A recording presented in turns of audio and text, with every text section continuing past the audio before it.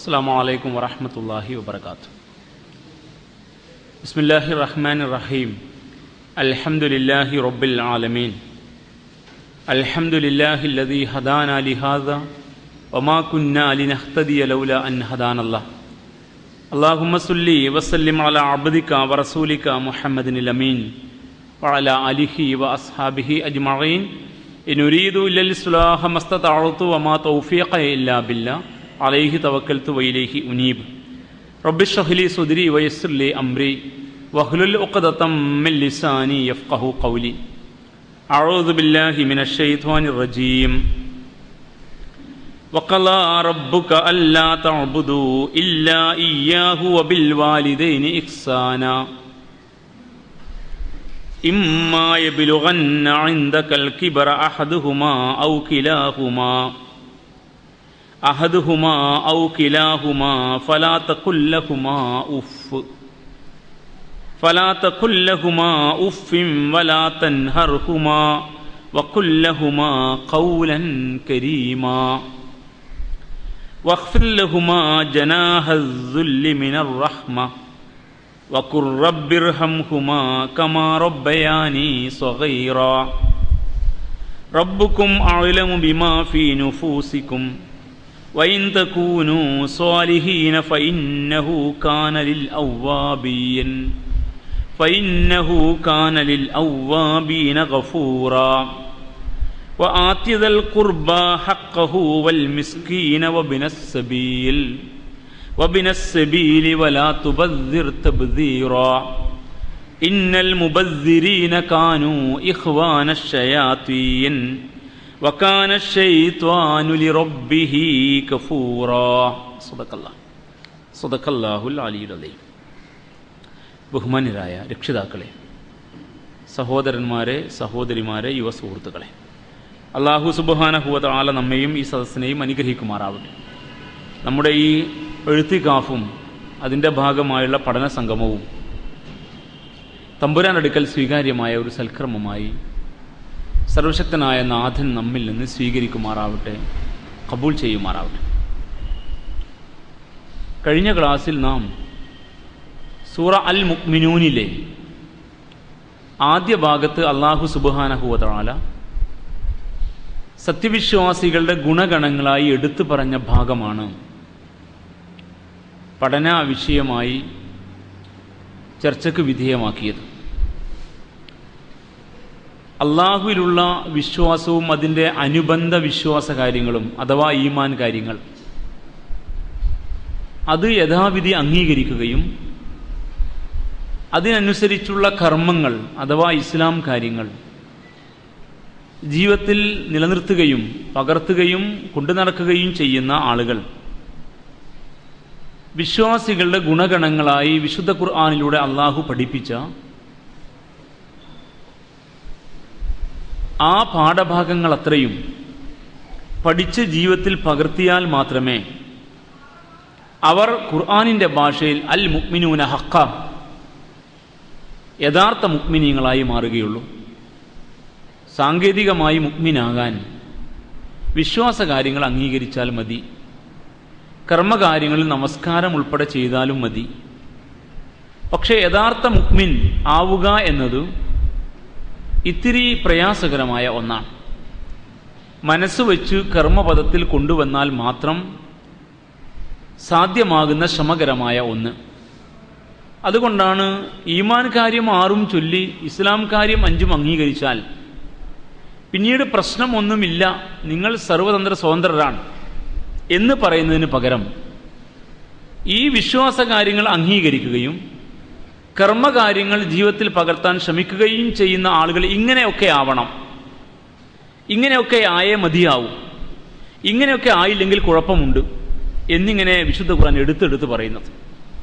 അപ്പോൾ അതുകൊണ്ട് ഒരു ലക്ഷണമൊത്ത മുഅ്മിനാകാൻ നാം നടത്തുന്ന പരിശ്രമത്തിൻ്റെ ഭാഗമായിട്ടാണ് തെരഞ്ഞെടുത്ത ഈ ഭാഗങ്ങൾ പഠനവിധേയമാക്കുന്നത്.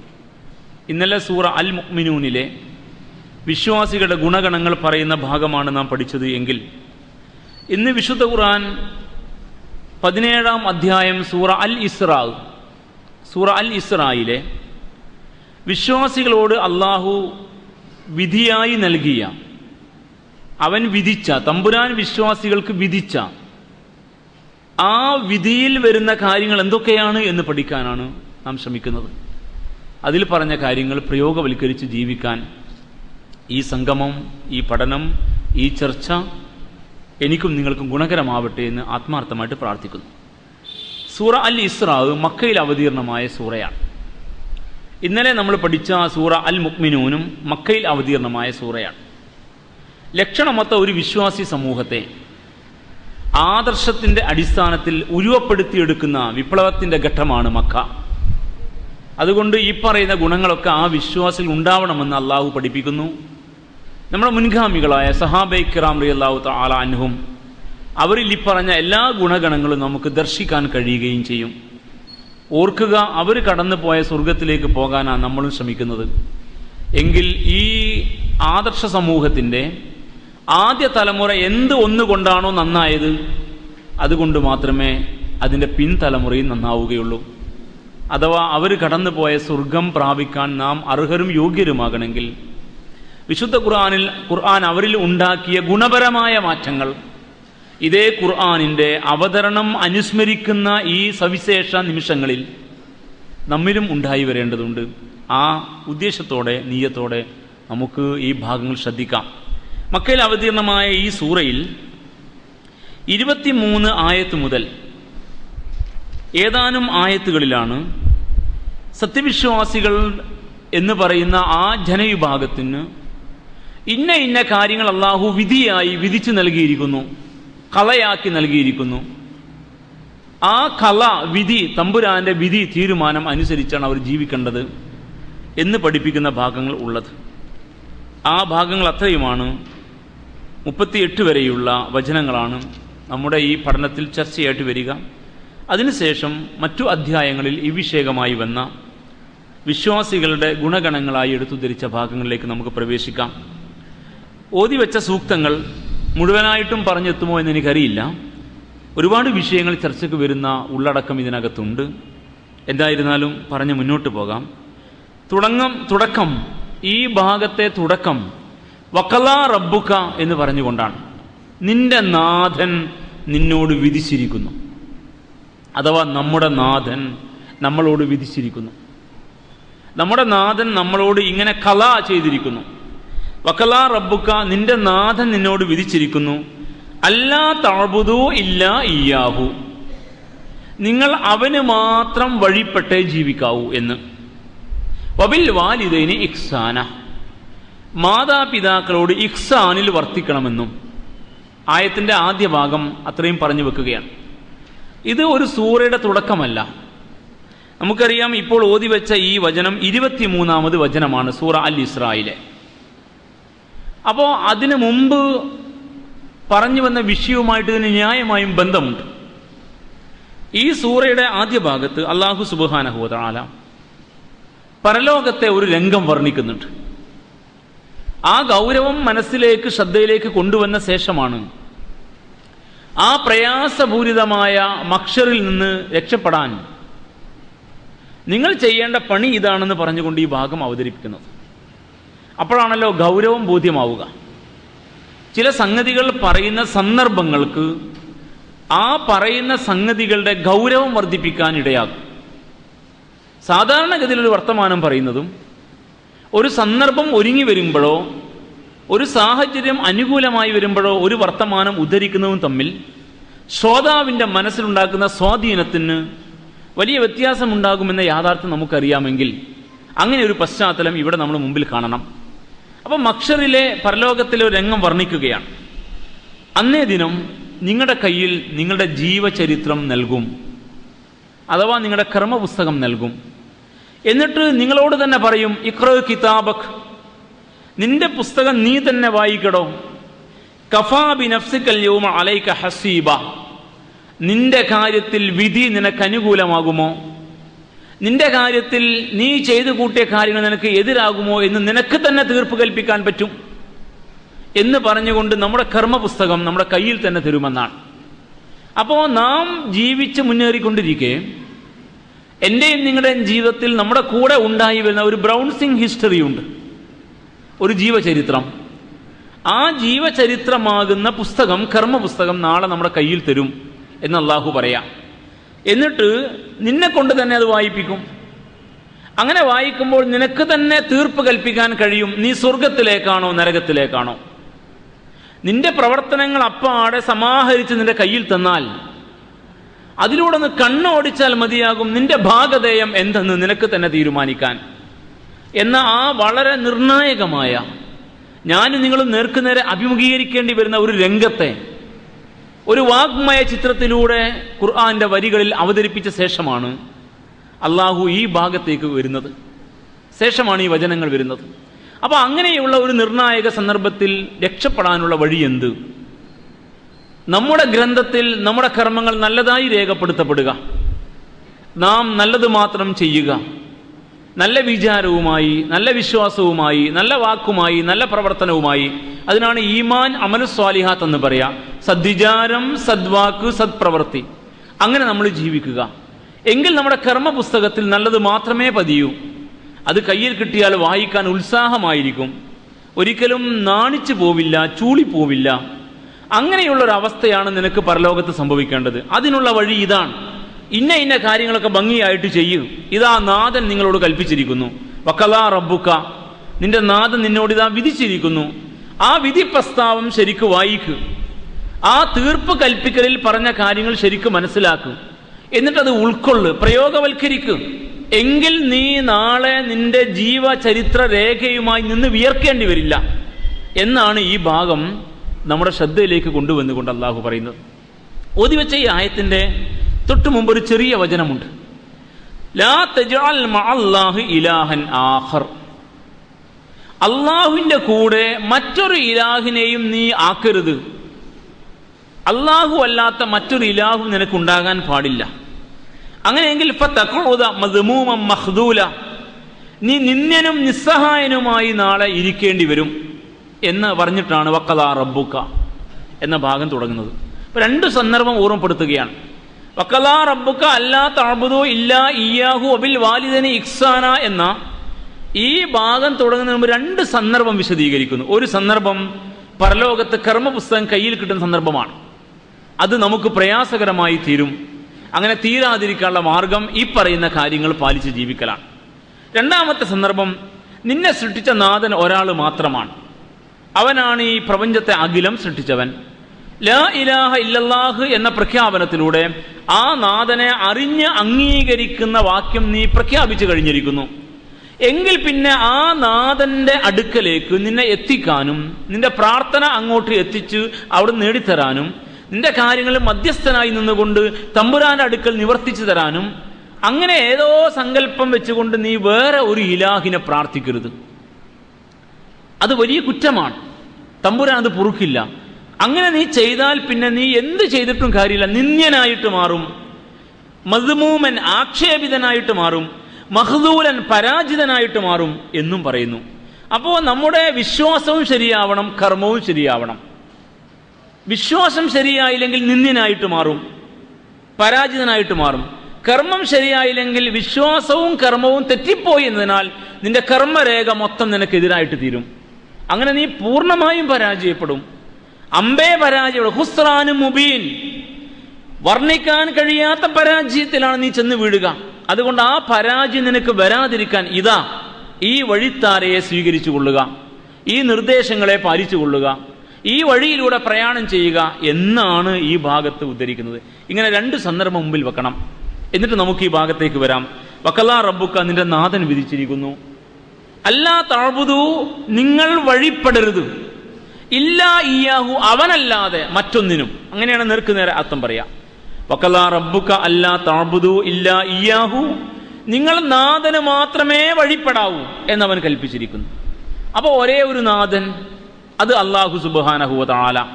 നമുക്ക് കൃത്യമായിട്ട് അറിയാം, ആ നാഥന് മാത്രമേ വഴിപ്പെടാൻ പാടുള്ളൂ. ആ നാഥന് വഴിപ്പെടേണ്ടതിന് പകരം വേറെ ആർക്കും വഴിപ്പെടരുത്. ആ നാഥന് കൊടുക്കേണ്ട ഒന്നും അപ്പുറത്ത് കൊണ്ടുപോയി കൊടുക്കരുത്. ആ നാഥനെ വണങ്ങി ജീവിക്കണം എന്ന യാഥാർത്ഥ്യം അറിഞ്ഞിട്ടും നിങ്ങൾ ഒരു രംഗത്തും ആ നാഥനോട് ധിക്കാരം കാണിക്കരുത്. ഇതാണ് ഇബാദത്ത് എന്ന് പറഞ്ഞാൽ. തർക്കമൊക്കെ നമുക്ക് തൽക്കാലം വിടാം. അത്തരം തർക്കത്തിന് നമ്മൾക്കിടയിൽ പ്രസക്തിയില്ല. പാളയം പള്ളിയിലെ ചർച്ച കഴിഞ്ഞാൽ അത്തരം തർക്കങ്ങളില്ല. നമ്മൾ നേർക്കുനേരെ കാര്യങ്ങൾ പറഞ്ഞാൽ മനസ്സിലാകാൻ മാത്രം നമ്മുടെ ആളുകൾക്ക് ഇത്തിരിയൊക്കെ കാര്യങ്ങൾ അറിയാൻ പറ്റുമെന്നാണ് ഈ ഉള്ളവൻ മനസ്സിലാക്കുന്നത്. അതുകൊണ്ട് നമ്മൾ ആ തർക്കവും മറ്റൊക്കെ വിട്ട് നേർക്കുനേരെ കാര്യങ്ങൾ അങ്ങ് പറയാം. നിങ്ങൾ ആലോചിച്ച് നോക്കൂ, നിങ്ങളുടെ മാതാപിതാക്കൾ എന്നെയും നിങ്ങളെയും നേരെ ചൊവ്വെ വളർത്തി. എൻ്റെ മാതാപിതാക്കൾ എന്നെയും, നിങ്ങളുടെ മാതാപിതാക്കൾ നിങ്ങളെയും. അവരാണ് നമ്മെ വളർത്തിയെടുത്ത്, നമുക്കറിയാം. എന്നിട്ട് അവരോട് കാണിക്കേണ്ടുന്ന കൂറ്, അവർക്ക് വകവെച്ച് കൊടുക്കേണ്ടുന്ന അനുസരണം, അവരോട് നാം കാണിക്കേണ്ടുന്ന മര്യാദ, അത് തൊട്ടയൽപ്പക്കത്തെ ഉമ്മാക്കും ഉപ്പാക്കും കൊണ്ടേ കൊടുത്താൽ നമ്മുടെ ഉമ്മയും ഉപ്പയും പൊറുക്കുമോ? പൊറുക്കില്ല. ഇതാർക്കാണ് അറിയാത്തത്? നിങ്ങൾ നിങ്ങളുടെ അമ്മയെ ഉമ്മ എന്ന് വിളിക്കുന്നതിന് പകരം നിങ്ങളെ പെറ്റുമ്മയെ ഉമ്മ എന്ന് വിളിക്കാതെ അപ്പുറത്തെ വീട്ടിലെ സ്ത്രീയെ ഉമ്മ എന്ന് വിളിച്ചാൽ നിങ്ങളുടെ ഉമ്മ പൊറുക്കുമോ എന്ന് മാത്രം ചിന്തിച്ചാൽ മതി. അത് പൊറുക്കില്ല. അത് ഒരിക്കലും സഹിക്കാൻ നമ്മുടെ ഉമ്മക്ക് കഴിയില്ല, നമ്മുടെ ഉപ്പക്കും കഴിയില്ല.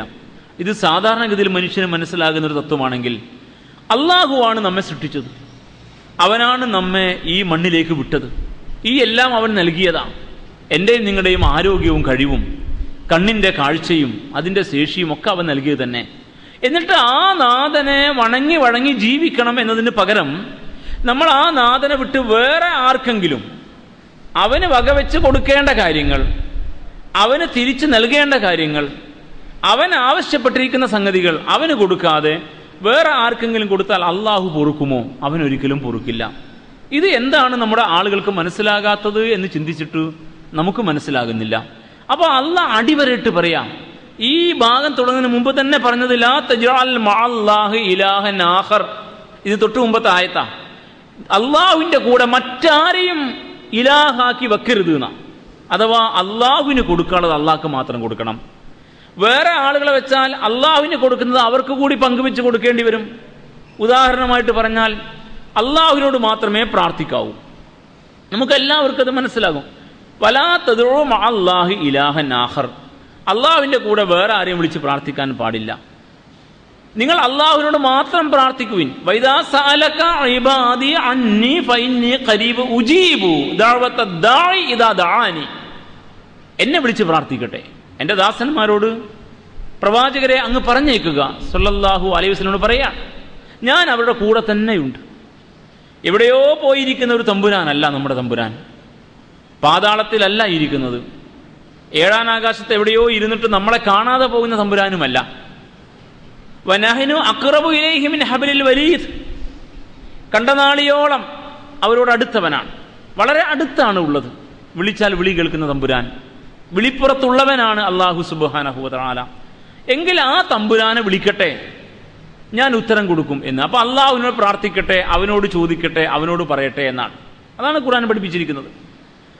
അത് അള്ളാഹുവിനോട് ചോദിക്കാനും പറയാനും ആവശ്യപ്പെട്ട കാര്യം വേറെ ഒരാളുടെ അടുക്കൽ പോയിട്ട് ചോദിക്കുക എന്ന് വന്നാൽ അള്ളാഹ് പൊറുക്കില്ല. ഇതന്നെയാണ് വിഷയം. അപ്പോൾ അള്ളാഹുവിന് കൊടുക്കേണ്ടത് അള്ളാഹുവിന് മാത്രം കൊടുക്കണം, അത് വേറെ ആർക്കും കൊടുക്കരുത്. അതിലാരെയും പങ്ക് വെക്കാൻ പാടില്ല, അതിലാരെയും ചേർത്ത് വെക്കാനും പാടില്ല. അപ്പം നമ്മൾ ന്യായങ്ങൾ പറയും. അതെന്താണ്? പ്രാർത്ഥന അള്ളാഹുവിന് തന്നെയല്ലേ നമ്മൾ കൊടുക്കുന്നത്, സഹായം ചോദിച്ചുകൊണ്ടല്ലേ അപ്പുറത്ത് പോകുന്നുള്ളൂ എന്നൊക്കെ ന്യായം പറയാറുണ്ട്. എങ്കിൽ ഈ പ്രാർത്ഥനയും സഹായാർത്ഥം എന്താ വ്യത്യാസം എന്ന് ഈ ആളുകൾ പറയേണ്ടതല്ലേ? അപ്പം നിങ്ങളുടെ ഒരു മോളുടെ വിവാഹമായി എന്ന് വിചാരിക്കാം. അപ്പം നിങ്ങൾ പടച്ചോണ്ട് പ്രാർത്ഥിക്കുകയാണ്, പടച്ചവനെ എൻ്റെ മോളെ വിവാഹം നേരെ ചൊവ്വേ നടന്നു കിട്ടണം, അവൾക്ക് പ്രായമായി വരികയാണ്, ലക്ഷണമൊത്ത ഒരു പയ്യനെ തരണേ എന്നൊക്കെ പ്രാർത്ഥിക്കുകയാണെങ്കിൽ ഇത് സുഹൃത്തുക്കളെ പ്രാർത്ഥനയാണോ സഹായാർത്ഥനയാണോ? ഇത് പ്രാർത്ഥനയുമാണോ? ഇത് അള്ളാഹിനോട് ഒരു വരനെ കിട്ടാനുള്ള സഹായം ചോദിക്കലാണ്. ആർക്കും സംശയം ഉണ്ടെങ്കിൽ പറയണം. ഇത് നിങ്ങൾ നിസ്കരിച്ചിട്ട് പ്രാർത്ഥിച്ചു. നിങ്ങൾ പോണ വഴിക്ക് ഏതോ ഒരു പള്ളിയിലെ ഏതോ ഒരു ഖബറിലെ ഏതോ ഒരു ഉപ്പാപ്പാൻ്റെ കാര്യം ബോർഡ് വായിച്ചപ്പോൾ അവിടെ ഇറങ്ങിയിട്ട് ഉപ്പാപ്പാൻ്റെ ഖബർ പോയിട്ട് അവിടെ പറഞ്ഞു, ഉപ്പാപ്പ എൻ്റെ മോളെ കല്യാണം വേഗം നടന്നു കിട്ടണം, ലക്ഷണമൊത്തൊരു പയ്യനെ തരണേ, അതിനെന്നെ സഹായിക്കണേ, തമ്പുരാൻ്റെ അടുക്കൽ ഒന്ന് ശുപാർശ നടത്തണേ എന്ന് പ്രാർത്ഥിച്ചായിരിക്കാൻ അഊദു ബില്ലാഹി പറഞ്ഞ അത്രയും ശിർക്കൻ വചനങ്ങളാണ്. അങ്ങനെ പ്രാർത്ഥിച്ചാൽ ഇത് പ്രാർത്ഥനയാണോ സഹായാർത്ഥനയാണോ? ഇത് രണ്ടും ഒന്ന് തന്നെ. അപ്പോൾ അള്ളാഹിനോട് പറഞ്ഞതും ഇതന്നെ, അവിടെ പോയി പറഞ്ഞത് തന്നെ. അള്ളാഹിനോട് പറയുമ്പോൾ ദുആ ആണെന്നും അവിടെ പോയി പറഞ്ഞാൽ സഹായാർത്ഥനയാണെന്നും അള്ളാഹിനോട് പറഞ്ഞ് ദുആ എന്ന ഗണത്തിലേ പെടുത്തിയിട്ടുള്ളൂ, അതുകൊണ്ട് ദുആ അള്ളാഹിനോട് തന്നെ നമ്മൾ ചെയ്യുന്നുള്ളൂ. അവിടെ പോയി പറഞ്ഞ സഹായ അർത്ഥനയാണ്, സഹായം അള്ളാഹ് അല്ലാത്തവരോടും ചോദിക്കാം എന്നൊക്കെ നമ്മുടെ ആളുകൾ പറഞ്ഞിട്ട് ഇങ്ങനെ ആളുകൾക്കുള്ള ഫിത്തന ഉണ്ടാക്കുകയാണ്. ഇതെങ്ങനെ സുഹൃത്തെ വേർതിരിക്കുക? ദുആയും സഹായാർത്ഥനയും എങ്ങനെയാണ് വേർതിരിക്കുക എന്ന് നമ്മൾ ചിന്തിക്കേണ്ടതല്ലേ? അപ്പൊ ഇതൊക്കെ ഒരു തരികിട പരിപാടിയാണ്. നമുക്കതൊക്കെ വിടാം. അത്തരം ആളുകളെ വസ്വാസം ചർച്ചയെ നമുക്ക് വിടാം. അത് പൈശാചികതയാണ്, ശിർക്കിലേക്കുള്ള വഴിയാണ്. അവർ നമ്മുടെ ദീനിൽ ഫിത്ന ഉണ്ടാക്കാൻ, നമ്മെ കുഴപ്പത്തിലാക്കാൻ വേണ്ടി സംസാരിക്കുന്നതാ. നമുക്ക് നേർക്കുനേരെ ഹൃദയം തുറന്നു വെക്കാം. എന്നിട്ട് അള്ളാഹു ഈ പറഞ്ഞ വർത്തമാനങ്ങൾ കേൾക്കാം. അള്ളാഹു പറയുന്നു, നിങ്ങൾ അള്ളാഹുവിൻ്റെ കൂടെ നിങ്ങളുടെ കാര്യങ്ങൾ നടന്നു കിട്ടാൻ വേറെ ആരെയും ചേർക്കരുത്, അള്ളാഹുവിനോട് മാത്രമായിരിക്കണം, തമ്പുരാനോട് മാത്രം. അത് പറഞ്ഞ് നമ്മെ മനസ്സിലാക്കി തന്നിട്ട് അള്ളാഹ് പറയാ, അങ്ങനെയല്ല നിങ്ങൾ പോകുന്നത് എങ്കിൽ നിങ്ങൾ നിന്ദിതരായിട്ടേ നിലകൊള്ളൂ. മദ്മൂമൻ മഖ്ദൂല, പരാജിതരും നിന്ദിതരും നിസ്സഹായരും നിസ്സംഗരുമായിട്ടാണ് മാറുക. ഒരിക്കലും നിങ്ങൾ വിജയിക്കില്ല, തമ്പുരാൻ നിങ്ങളെ വിജയിപ്പിക്കില്ല. അതുകൊണ്ട് നിങ്ങൾ അള്ളാഹുവിൽ മറ്റാരെയും പങ്കു ചേർക്കരുത്. അള്ളാഹുവിനോട് ചോദിക്കേണ്ടതും പറയേണ്ടതുമായ ഒന്നും വേറെ എവിടെയും പോയി ചോദിക്കും പറയും ചെയ്യരുത്. അവന് കൊടുക്കേണ്ടത് അവൻ തന്നെ കൊടുക്കണം. നിങ്ങളുടെ ജീവിതം നന്നാക്കുകയും വേണം. അതുകൊണ്ട് ഈ രണ്ടും അംഗീകരിച്ചുകൊണ്ട് നിങ്ങൾ മുന്നോട്ട് പോകാൻ വേണ്ടി അള്ളാഹു ഇതാ നിങ്ങൾക്ക് വിധി പ്രസ്താവം നൽകിയിരിക്കുന്നു. ഖലാ വിധി പ്രസ്താവം നൽകിയിരിക്കുന്നു. വഖലാ റബ്ബുക, നിന്റെ നാഥൻ വിധിച്ചിരിക്കുന്നു. അല്ലാ തഅബുദു ഇല്ലാ ഇയ്യാഹു, നിങ്ങൾ അവന് മാത്രമേ വഴിപ്പെടാവൂ. ഇബാദത്തിന് നേർക്കുനേരെ മലയാളത്തിൽ പറയാൻ പറ്റിയ അർത്ഥം വഴിപ്പെടുക എന്നാണ്. അതാണ് ഒറ്റ വാക്കിൽ പറയാവുന്ന ഒരർത്ഥം. നമ്മുടെ ആളുകൾ ആരാധന എന്നർത്ഥം പറഞ്ഞ് വാശി പിടിച്ചൊരു കാലം ഉണ്ടായിരുന്നു. ആ കാലമൊക്കെ ഇപ്പോൾ കഴിഞ്ഞു. ആ വാശി പിടിച്ചവർക്ക് പോലും ഇപ്പോൾ ഇല്ല. ആരാധന എന്ന് മാത്രം പറഞ്ഞാൽ ശരിയാവില്ല എന്ന് എല്ലാവർക്കും അറിയാം. ഇബാദത്തിന് മലയാളത്തിൽ ഒറ്റ വാക്കിൽ അർത്ഥം പറയാൻ പറ്റുന്ന വാക്കുകളില്ല. ആവർത്തിക്കുകയാണ് പലപ്പോഴും ഈ ക്ലാസ്സിൽ ഓർമ്മപ്പെടുത്തിയതുപോലെ. ഖുർആനിക പദങ്ങളെ മലയാളത്തിലെ ഒരു പദം കൊണ്ട് അർത്ഥം പറഞ്ഞ് സുഖിക്കാമെന്ന് വെക്കരുത്. അത് സാധ്യമല്ല. ഖുർആൻ എന്നത് അങ്ങനെ ഈ വരണ്ടുണങ്ങിയ മലയാള ഭാഷയിലെയോ മറ്റേതെങ്കിലും ഭാഷയിലെയോ ഒരു പദത്തിന് വഴങ്ങുന്ന ഒന്നല്ല. ഖുർആനിലെ ഓരോ സാങ്കേതിക പദത്തിനും വിശാലമായ അർത്ഥലോകമുണ്ട്.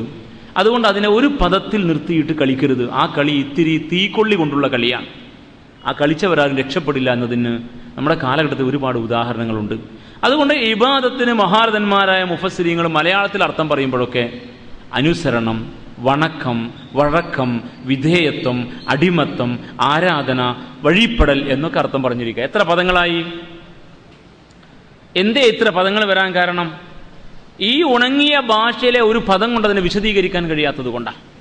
അപ്പോ വഖലാ റബ്ബുക അല്ലാ തഅബുദു ഇല്ലാ ഇയ്യാഹു, നിങ്ങൾ അള്ളാഹുവിന് മാത്രമേ വഴിപ്പെടാവൂ, നിങ്ങൾ അവന് മാത്രമേ വിധേയപ്പെടാവൂ, നിങ്ങൾ അവനെ മാത്രമേ അനുസരിക്കാവൂ, നിങ്ങൾ അവനെ മാത്രമേ ആരാധിക്കാവൂ, നിങ്ങൾ അവനെ മാത്രമേ നമിക്കാവൂ, പ്രണമിക്കാവൂ. ഇതൊക്കെ അതിൻ്റെ അർത്ഥങ്ങളാണ്. ഇതെല്ലാം പറയുമ്പോൾ നമുക്കൊരാശയം ഉരുത്തിരിഞ്ഞു കിട്ടും. കുറേ പദങ്ങൾ ചേർത്ത് വെക്കുമ്പോൾ ഒരാശയം നമ്മുടെ മനസ്സിലുണ്ടായി വരും. അങ്ങനെയാണ് നമ്മുടെ ആശയങ്ങളെ സ്വാംശീകരിക്കുക. ഒരു വാക്കിൽ നിന്നൊരാശയം ആർക്കാണ് കിട്ടുക? കുറേ വാക്കുകൾ ചേർത്ത് വാചകങ്ങളോ വചനങ്ങളോ ആയി വരുമ്പോൾ അതിൽ നിന്നൊരാശയം ഉണ്ടായി വരും. അറബി ഭാഷയ്ക്ക് മാത്രമേ ഒരു വാക്ക് കൊണ്ട് ഒരാശയലോകം സൃഷ്ടിക്കാൻ കഴിയൂ. അതുകൊണ്ടാണ് ഖുർആൻ അറബി ഭാഷയിൽ അവതീർണമായത്. ഖുർആനിലെ പദത്തിന് ഒരു പദം ഒരു ആശയലോകം സൃഷ്ടിക്കും. മലയാളത്തിലെ ഒരു പദം ഒരു ആശയലോകം സൃഷ്ടിക്കാൻ കൊള്ളില്ല. അത് നമ്മൾ ആദ്യം അംഗീകരിക്കണം. അത് മലയാള ഭാഷ മോശമായതുകൊണ്ടല്ല, ആ ഭാഷയ്ക്ക് അത്രേ പറ്റൂ. നമ്മുടെ മാതൃഭാഷ തന്നെ. ഖുർആനിൻ്റെ ഭാഷ അറബി ഭാഷയാണ്. ഖുർആൻ അറബി ഭാഷയിൽ അവതരിക്കാനുള്ള കാരണവും അതാണ്. അത്രയും വിശാലമായ ആശയലോകം പ്രകാശിപ്പിക്കാൻ കഴിയുന്ന ഒരു ഭാഷ, മുറ്റുള്ള ഒരു ഭാഷ, വളർച്ച പൂർണ്ണമായ ഒരു ഭാഷ, അന്നും ഇന്നും ഒരേ പദങ്ങൾക്ക് ഒരേ അർത്ഥം ലഭ്യമാകുന്ന, ഒരേ ആശയ വിശാലത കാഴ്ചവെക്കാൻ കഴിയുന്ന ഒരേ ഒരു ഭാഷ അറബി ഭാഷയായതുകൊണ്ടാണ് ഖുർആൻ അറബി ഭാഷയിൽ അവതീർണമായത്. അതുകൊണ്ട് ഖുർആനിൻ്റെ ആശയം മലയാളത്തിൽ മാത്രം പഠിച്ച് മനസ്സിലാക്കി എന്നിട്ട് മലയാളത്തെ മുറുകെ പിടിച്ചിട്ട് മുന്നോട്ട് പോകുന്ന രീതി ഖുർആനിക പഠനത്തിൽ കാണിക്കുന്ന അന്യായമാണ്. അതുകൊണ്ട് ഇത്തിരി ആ വിഷയകമായ ചിന്ത എൻ്റെ മാന്യ ശ്രോതാക്കൾക്ക് വേണം. അപ്പോൾ അള്ളാഹുവിന് മാത്രം വഴിപ്പെടണം. പൂർവ്വസൂരികളായ നമ്മുടെ കേരളത്തിലെ പണ്ഡിതന്മാർ അറബി മലയാളത്തിൽ ഖുർആന് തഫ്സീർ എഴുതിയ കാലത്ത് അവർ ഇബാദത്തിന് പറഞ്ഞ അർത്ഥം വഴിപ്പെടുക എന്നാണ്. അനിഅബ്ദുല്ലാഹ് വത്തഖൂഹു വഅതിഊൻ. ധാരാളമായിട്ട് ഖുർആനിൽ ഈ പ്രയോഗം കാണാം. മഹാരഥന്മാരായ പ്രവാചകന്മാർ വന്നിട്ട് മാലോകരെ ഉത്ബോധിപ്പിച്ച കാര്യമാണ്, നിങ്ങൾ അനിഅബ്ദുല്ലാഹ്, അള്ളാഹുവിന് വഴിപ്പെടുക, വത്തഖൂഹു, നിങ്ങൾ അവന്റെ വിധിവിലക്കുകൾ പാലിക്കുക, വഅതിഊനി, നിങ്ങൾ എന്നെ അനുസരിക്കുക, പ്രവാചകനായ എന്നെ ഇത്തിബാ ചെയ്യുക. ഇതാണ് പ്രവാചകന്മാർ ആഹ്വാനം ചെയ്യുക. അവിടെ അവർ നൽകിയ അർത്ഥമെല്ലാം അനിഅബ്ദുല്ലാഹ്, അള്ളാഹുവിന് വഴിപ്പെടുക എന്നാണ് പറയാം. അപ്പോൾ അള്ളാഹുവിൻ്റെ വഴിയിലാവുക, അത് വളരെ എളുപ്പമുള്ളൊരു ആശയമാണ്. അള്ളാഹിൻ്റെ വഴിയിൽ നിന്ന് മാറരുത്, തമ്പുരാൻ്റെ വഴി വിട്ട് കളിക്കരുത്. തമ്പുരാൻ്റെ വഴി എന്താ? അവനെ അർത്ഥിക്കുക, അവനോട് പ്രാർത്ഥിക്കുക, അവനെ ആരാധിക്കുക, അവനോട് സഹായം അർത്ഥിക്കുക, അവനെ പരമമായി അനുസരിക്കുക, അവനെ പ്രണമിക്കുക, നമിക്കുക, പ്രയാസങ്ങൾ വന്നാൽ അവനിലേക്ക് അഭയം തേടുക, അവനോട് ശരണം തേടുക, അവനിൽ നിന്ന് രക്ഷ തേടുക, അവനിൽ പ്രതീക്ഷ വെക്കുക, അവൻ നൽകിയ ഖുർആനും സുന്നത്തും അനുസരിച്ച് ജീവിക്കുക. ഇതാണ് അള്ളാഹിൻ്റെ വഴി. ഇത്രയും വിശാലമാണ്. അപ്പോൾ ആ വഴിയിലേ നിങ്ങളാകാവൂ എന്നാണ് ഇവിടെയും പറയുന്നത്. അല്ലാ തഅ്ബുദു ഇല്ലാ ഇയ്യാഹു, നിങ്ങൾ അള്ളാഹ്ക്ക് മാത്രം വഴിപ്പെട്ട് ജീവിക്കണം. വബിൽ വാലിദൈനി ഇഹ്സാന, അള്ളാഹ്ക്ക് മാത്രം വഴിപ്പെട്ട് ജീവിക്കണം എന്ന് ഒരു നിർദ്ദേശം. അപ്പോൾ അള്ളാഹുവിൻ്റെ വഴിയല്ലാതെ വേറെ ആരുടെയും വഴിയിലൂടെ പോകരുത്. ഒരു ആശയം കൂടി പറഞ്ഞാലേ അത് പൂർണ്ണമാകുമെന്ന് തോന്നുകയാണ്. നമ്മൾ ഇന്ന് എന്താ ചെയ്തുകൊണ്ടിരിക്കുന്നത്? നമ്മൾ മുസ്ലിമീങ്ങളിൽ മഹാഭൂരിപക്ഷം ഇന്ന് ചെയ്യുന്നത് അള്ളാഹുവിനെ ആരാധിക്കുന്നു. ആരാധന ആർക്കാ കൊടുക്കുന്നത്? അള്ളാഹ് തന്നെ. നമ്മൾ പള്ളിയിലാണ് നിസ്കരിക്കുന്നത്, സക്കാത്ത് കൊടുക്കുന്നുണ്ട്, നോമ്പ് എടുക്കുന്നുണ്ട്, ഹജ്ജിനും ഉംറക്കും പോകുന്നുണ്ട്. ഇതൊക്കെ ആരാധനയാണ്. സുന്നത്തുകൾ വേറെയും, ഇതൊക്കെ അള്ളാഹ്ക്ക് തന്നെ. അപ്പോൾ ആരാധന അള്ളാഹ്ക്ക് തന്നെയാണ് കൊടുക്കുന്നത്. പിന്നെ എന്താ പ്രശ്നം? എന്നാൽ അള്ളാഹുവിനെ ആരാധന അർപ്പിക്കുന്ന ഈ മനുഷ്യന്മാരൊക്കെ അള്ളാഹുവിൻ്റെ വഴിയിലാണോ? അള്ളാഹ്ക്ക് വഴിപ്പെടണമെന്നല്ലേ പറഞ്ഞിരിക്കുന്നത്. അല്ലാ തഅ്ബുദു ഇല്ലാ ഇയ്യാഹു, നിങ്ങൾ അള്ളാഹുവിൻ്റെ വഴിയിലേ ആകാവൂ, അവനെ വഴിപ്പെടാവൂ, വേറെ ഒരു വഴിയിലും ആകാൻ പാടില്ല എന്നാണ് പറഞ്ഞിരിക്കുന്നത്. എന്നാൽ അള്ളാഹുവിനെ ആരാധിക്കുന്ന ഈ മുസ്ലിം സമൂഹത്തിൽ നല്ലൊരു ശതമാനത്തെ നിങ്ങൾ വിശകലനം ചെയ്ത് നോക്കുക, അവർ അള്ളാഹുവിൻ്റെ വഴിയിലാണോ? അപ്പോൾ നമുക്ക് മനസ്സിലാകും, അല്ല, പല വഴിയിലുമാണ്. അവരുടെ ജീവിതവുമായി ബന്ധപ്പെട്ട് വരുന്ന വിഷയങ്ങളിൽ അവർ അള്ളാഹുവിൻ്റെ വഴിയിലേ അല്ല. ഉദാഹരണങ്ങൾ പറയാം. സാമ്പത്തിക വിഷയം വരുമ്പോൾ പലിശ പാടില്ല എന്നതാണ് അള്ളാഹുവിൻ്റെ വഴിയുടെ പ്രത്യേകത. ആണല്ലോ? ആണ്. പക്ഷേ നന്നായി നിസ്കരിക്കുന്ന ആളുകൾക്ക് പലിശ വാങ്ങാതിരിക്കാൻ കഴിയുന്നുവോ? കഴിയുന്നില്ല. അപ്പോൾ അവൻ അള്ളാഹുവിൻ്റെ വഴിയിലാണോ? ആണോ അല്ലേ? നിങ്ങൾ പറയണം. ലളിതമല്ലേ കാര്യം? മദ്യപിക്കാൻ പാടില്ല എന്നത് അള്ളാഹിൻ്റെ വഴിയുടെ പ്രത്യേകതയാണ്. മദ്യപിക്കാൻ പാടില്ല. എന്നാൽ നിസ്കരിക്കുന്നവനും കുടിക്കാതിരിക്കാൻ കഴിയാത്ത കാലം വന്നിരിക്കുകയാണ്. അപ്പോൾ അവൻ അള്ളാഹുവിൻ്റെ വഴിയിലാണോ? വേറെയും ഒരുപാട് അന്യായങ്ങൾ, അനാശാസ്യങ്ങൾ, തെറ്റായ കാര്യങ്ങൾ, അരുതായ്മകൾ, പാടില്ലകൾ അള്ളാഹ് പറഞ്ഞിട്ടില്ലേ? ഉണ്ട്. അത് അള്ളാഹിൻ്റെ വഴിയിലാകുന്ന ഒരാൾക്ക് പാടുണ്ടോ? പാടില്ല. പക്ഷെ അത് ചെയ്യുന്നവൻ അപ്പോൾ അള്ളാഹുവിൻ്റെ വഴിയിലാണോ? ഇല്ലേ? ഇങ്ങനെയാണ് കാര്യങ്ങൾ ചോദിക്കേണ്ടത്. നമ്മൾ ആകെ മനസ്സിലാക്കിയിരിക്കുന്നത് നിസ്കാരവും കാര്യമൊക്കെ ഭംഗിയായി നിർവഹിച്ചാൽ അതോടുകൂടി നാം അള്ളാഹുവിൻ്റെ വഴിയിലായി എന്നാണെങ്കിൽ അങ്ങനെയല്ല. അങ്ങനെ ഇസ്ലാം പഠിപ്പിച്ചിട്ടില്ല. പ്രവാചകൻ തിരുനബി സല്ലല്ലാഹു അലൈഹി വസല്ലം മക്കയിൽ ജീവിക്കുന്ന കാലത്ത് അവതീർണമായ സൂറയാണ് നമ്മളിപ്പോൾ പഠിക്കുന്നത്. ഇന്നലെ നമ്മൾ പഠിച്ച സൂറ അൽ മുഅ്മിനൂനിലെ ഭാഗവും മക്കയിൽ അവതീർണമായതാണ്. ഈ മക്കയിൽ 12 കൊല്ലം നുബുവത്തുമായി, പ്രവാചകത്വവുമായി റസൂലുള്ളാഹി സ്വല്ലല്ലാഹു അലൈഹി വസല്ലം പ്രവർത്തിക്കുന്ന കാലത്ത് അവിടെ നമസ്കാരം പോലും നിർബന്ധമായിട്ടില്ല. അവരെ നിസ്കരിക്കാത്ത അവരെങ്ങനെ, നഊദുബില്ല, ചർച്ചയ്ക്ക് വേണ്ടി പറയാം, നിസ്കരിക്കാത്ത അവരെങ്ങനെ അള്ളാഹിൻ്റെ വഴിയിലാകുമെന്ന് ചിന്തിക്കണ്ടേ? നമ്മളിപ്പോൾ ആകെ നിസ്കരിച്ചാൽ അള്ളാഹിൻ്റെ വഴിയിലായി സമാധാനിക്കുക. അപ്പോൾ നമ്മുടെ മുൻഗാമികൾ 12 കൊല്ലം അവർ നിസ്കരിക്കാൻ പറ്റിയിട്ടില്ല, നിസ്കാരം നിർബന്ധമാക്കിയിട്ടില്ല. നുബുവത്തിൻ്റെ 12 കൊല്ലം പൂർത്തിയായിട്ടാണ് മിറാജ് സംഭവിക്കുന്നത്. മിറാജിലാണ് 5 വക്ത് നിസ്കാരം നിർബന്ധമാകുന്നത്. അപ്പോൾ ഈ 12 കൊല്ലം വരെ നിസ്കരിക്കാത്ത അവർ അള്ളാഹിൻ്റെ വഴിയിലാണോ? അല്ലേ? നമ്മുടെ കാഴ്ചപ്പാട് വെച്ച് പറഞ്ഞാൽ നിസ്കരിക്കാത്തത് കൊണ്ട് വഴിയിലല്ല എന്ന് പറയേണ്ടി വരില്ലേ? നഊദുബില്ല, അങ്ങനെ പറയാൻ നമുക്ക് ധൈര്യമുണ്ടോ? എനിക്ക് ധൈര്യമില്ല. അവരാണ് അള്ളാഹുവിൻ്റെ വഴിയിൽ സഞ്ചരിച്ച മുൻഗാമികൾ. സാബിക്കൂൻ, മത്സരിച്ച് മുന്നേറിയ ആളുകൾ, ഈ മാർഗം സ്വീകരിച്ചവർ, ആദ്യമേ കടന്നു വന്നവർ, അതുകൊണ്ട് സ്വർഗത്താൽ സന്തോഷ വാർത്ത അറിയിക്കപ്പെട്ടവർ. അപ്പൊ അവരെന്താ, എങ്ങനെയാണ് ഈ മാർഗത്തിലായത്? അല്ല എന്ത് പറഞ്ഞുവോ അത് ചെയ്തും വിശ്വസിച്ചും അത് പാലിച്ചും ശീലിച്ചും ജീവിച്ചവർ. അതായിരുന്നു പ്രത്യേകത. ആരാധന പിന്നെ വന്നതാ. നമ്മൾ അല്ല പറഞ്ഞത് ചെയ്യാനും പാലിക്കാനും ശീലിക്കാനും തയ്യാറല്ല, ആരാധന അർപ്പിക്കാൻ തയ്യാറാണ്. വല്ലാത്ത വൈരുദ്ധ്യമല്ലേ കൂട്ടരെ സംഭവിച്ചു പോയത്? അതുകൊണ്ടാണ് നിസ്കരിക്കുന്ന തമ്മാടികളും ധിക്കാരികളും ഈ സമുദായത്തിന് ഭാരമായി മാറിയത്. അവർ നിസ്കരിക്കുന്നുണ്ട്, പക്ഷേ പക്കാ തമ്മാടിയാണ്, ഫാജിറാണ്, കാഫിറാണ്, ധിക്കാരിയാണ്. അങ്ങനെ ആയിരിക്കുന്നു ഒരുപാട് ആളുകൾ. അപ്പൊ അള്ളാഹുവിന്റെ വഴിയിലാവുക എന്ന് പറഞ്ഞാൽ ആകെപ്പാടെ ഇബാദത്ത് എടുത്താൽ മതി. തഅബുദു, നിങ്ങൾ ആരാധിക്കണം എന്ന് അർത്ഥം പറഞ്ഞ ആൾക്കാർ കാണിച്ച ദ്രോഹം എത്രയാണെന്ന് ആലോചിച്ച് നോക്കൂ നിങ്ങൾ. മനുഷ്യന്മാർ ഇങ്ങനെ ആരാധന അള്ളാഹ്ക്കും ജീവിതം മറ്റു പല വഴിക്കും ആകാൻ കാരണം ഖുർആന് തെറ്റായി അർത്ഥം പറഞ്ഞതാ. അത് വലിയ ദുരന്തം ഉണ്ടാക്കി വെച്ചത്. അത് പാടില്ലായിരുന്നു. അള്ളാഹ്ക്ക് വഴിപ്പെടണം എന്ന പൂർവ്വസൂരികളായ മുഫസ്സിരീങ്ങൾ, അന്ന് അറബി മലയാളത്തിൽ അവർ തഫ്സീർ എഴുതിയത്. നല്ല മലയാളം അവർക്ക് വഴങ്ങുമായിരുന്നില്ല. പിന്നീടാണ് മുസ്ലിം സമുദായത്തിന് കേരളത്തിൽ നല്ല മലയാളം പറയാൻ പറ്റി തുടങ്ങിയത്. ആ കാലത്ത് അവർ എഴുതി വെച്ചത് വഴിപ്പെടുക എന്നാണ്. അഥവാ അള്ളാഹുവിന്റെ വഴിയിലാവുക, അള്ളാഹ് കൽപ്പിച്ചതെല്ലാം ചെയ്യുക, അള്ളാഹ് നിരോധിച്ചതൊക്കെ ചെയ്യാതിരിക്കുക, ഏകിയത് എടുക്കുക, വിലങ്ങിയത് ഒഴിവാക്കുക എന്ന അന്നത്തെ പഴയ മലയാള ശൈലി. നമ്മുടെ പൂർവികർ അന്ന് മലയാളത്തിൽ അങ്ങനെ സംസാരിച്ചിരുന്നത്. ഏകിയത് എടുക്കുക, വിലങ്ങിയത് ഒഴിവാക്കുക എന്നാ. എന്താ ഏകിയത്? കൽപ്പിച്ചത് അതെല്ലാം ചെയ്യുക. എന്താ വിലങ്ങിയത്? വിലക്കിയത് അതെല്ലാം ഒഴിവാക്കുക. എത്ര കൃത്യമാണ്! അതാണ് അള്ളാഹിന്റെ വഴി. അപ്പൊ അള്ളാഹു കൽപ്പിച്ചതെല്ലാം എടുത്ത് അവൻ വിലക്കിയതെല്ലാം ഉപേക്ഷിച്ചു ആ വഴിയിൽ നിൽക്കുക. നിങ്ങൾ അള്ളാഹുവിന്റെ വഴിയിൽ നിൽക്കുക. അപ്പൊ ആരാധന മാത്രം അള്ളാഹ്ക്ക് കൊടുത്താൽ പോരാ, അനുസരണം വകവെച്ചു കൊടുക്കണം. അനുസരിക്കാൻ തയ്യാറില്ലാത്തവരാണ് ആരാധനയിൽ പിടിക്കുന്നത്. ആരാധന അള്ളാഹ്ക്ക് മാത്രമേ പാടുള്ളൂ. പക്ഷെ അള്ളാഹ്ക്ക് വേണ്ടത് അനുസരണമാണ്. അള്ളാഹിനെ അനുസരിക്കുന്ന നല്ല മനുഷ്യരായിട്ട് നമ്മൾ മാറണം. അവൻ അരുത് എന്ന് പറഞ്ഞാൽ ചെയ്യാത്തവർ, അവൻ ചെയ്യണം എന്ന് പറഞ്ഞാൽ ചെയ്യുന്നവർ, അതാണ് അനുസരിക്കുന്നവർ.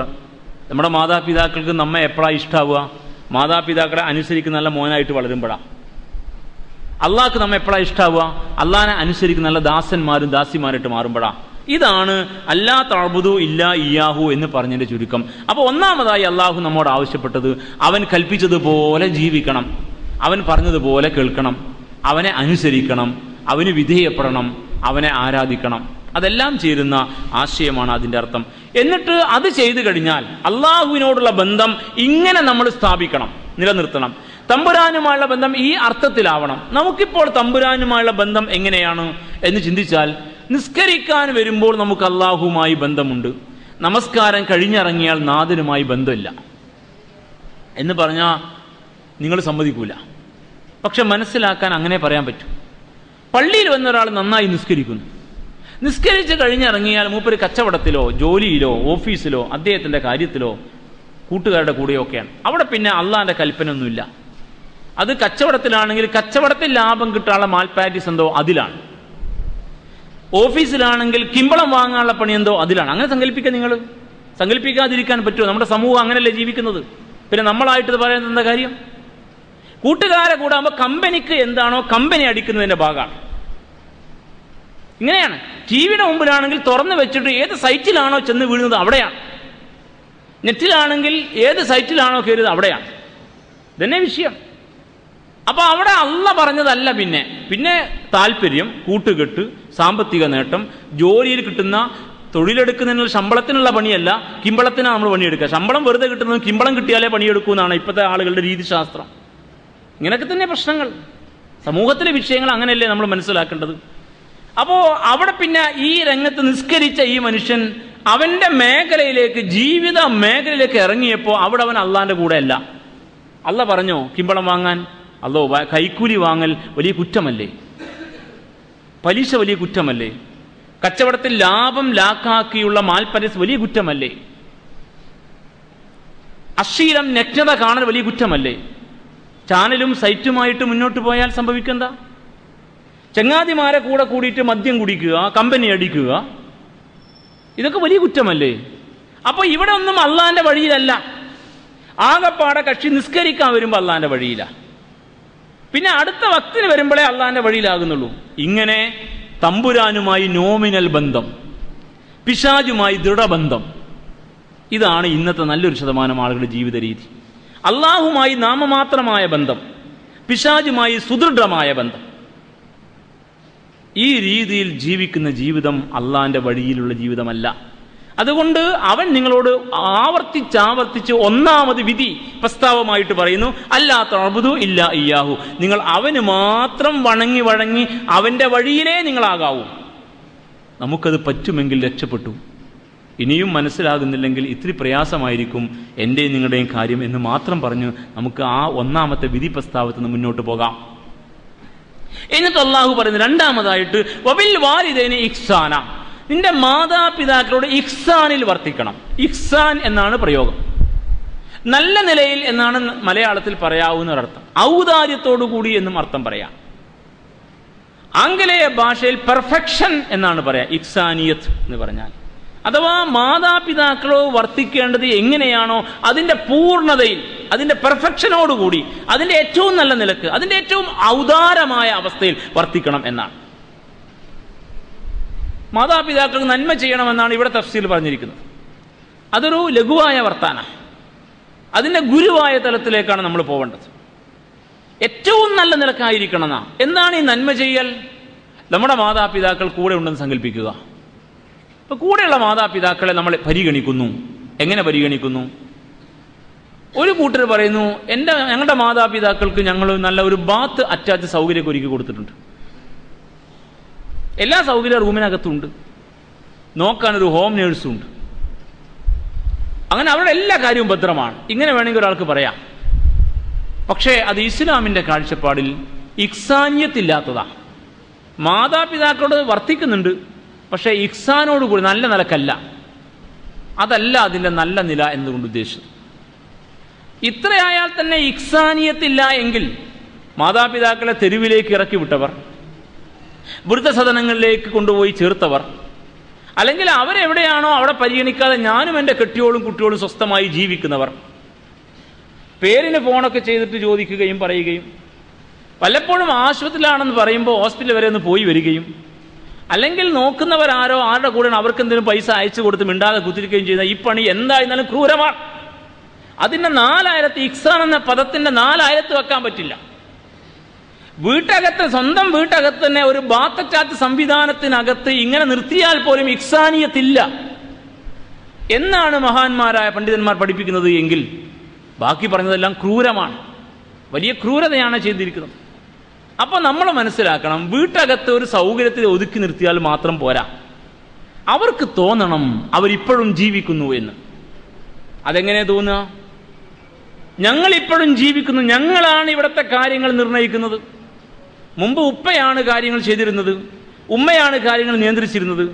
നമ്മൾ വളരുന്ന കാലത്ത് അങ്ങനെയായിരുന്നു വീട്ടിന്റെ അന്തരീക്ഷം. നമ്മൾ മുതിർന്നു, കല്യാണം കഴിച്ചു, കുട്ടികളൊക്കെ ആയി, ശരിയാണ്. പക്ഷെ അപ്പോൾ ഉപ്പയും ഉമ്മയും വേസ്റ്റായി. അവർക്കൊന്നിനും ഇവിടെ ഒരു അവകാശം ഇല്ലാത്ത പോലെ അവർക്ക് സ്വയം തോന്നി തുടങ്ങി. അവർ ഒരു മൂലയിലായിപ്പോയി അവർക്ക് തന്നെ തോന്നി തുടങ്ങി.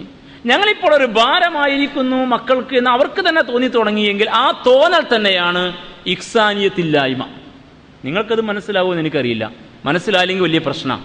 മനസ്സിലായില്ലെങ്കിൽ നാളെ അത് അനുഭവിക്കുന്ന ഉറപ്പാണ്. കാരണം നമുക്കിത് മനസ്സിലായില്ലെങ്കിൽ നമ്മുടെ മാതാപിതാക്കളോട് നമ്മൾ നല്ലൊക്കെ വർത്തിച്ചിട്ടുണ്ടാവില്ല.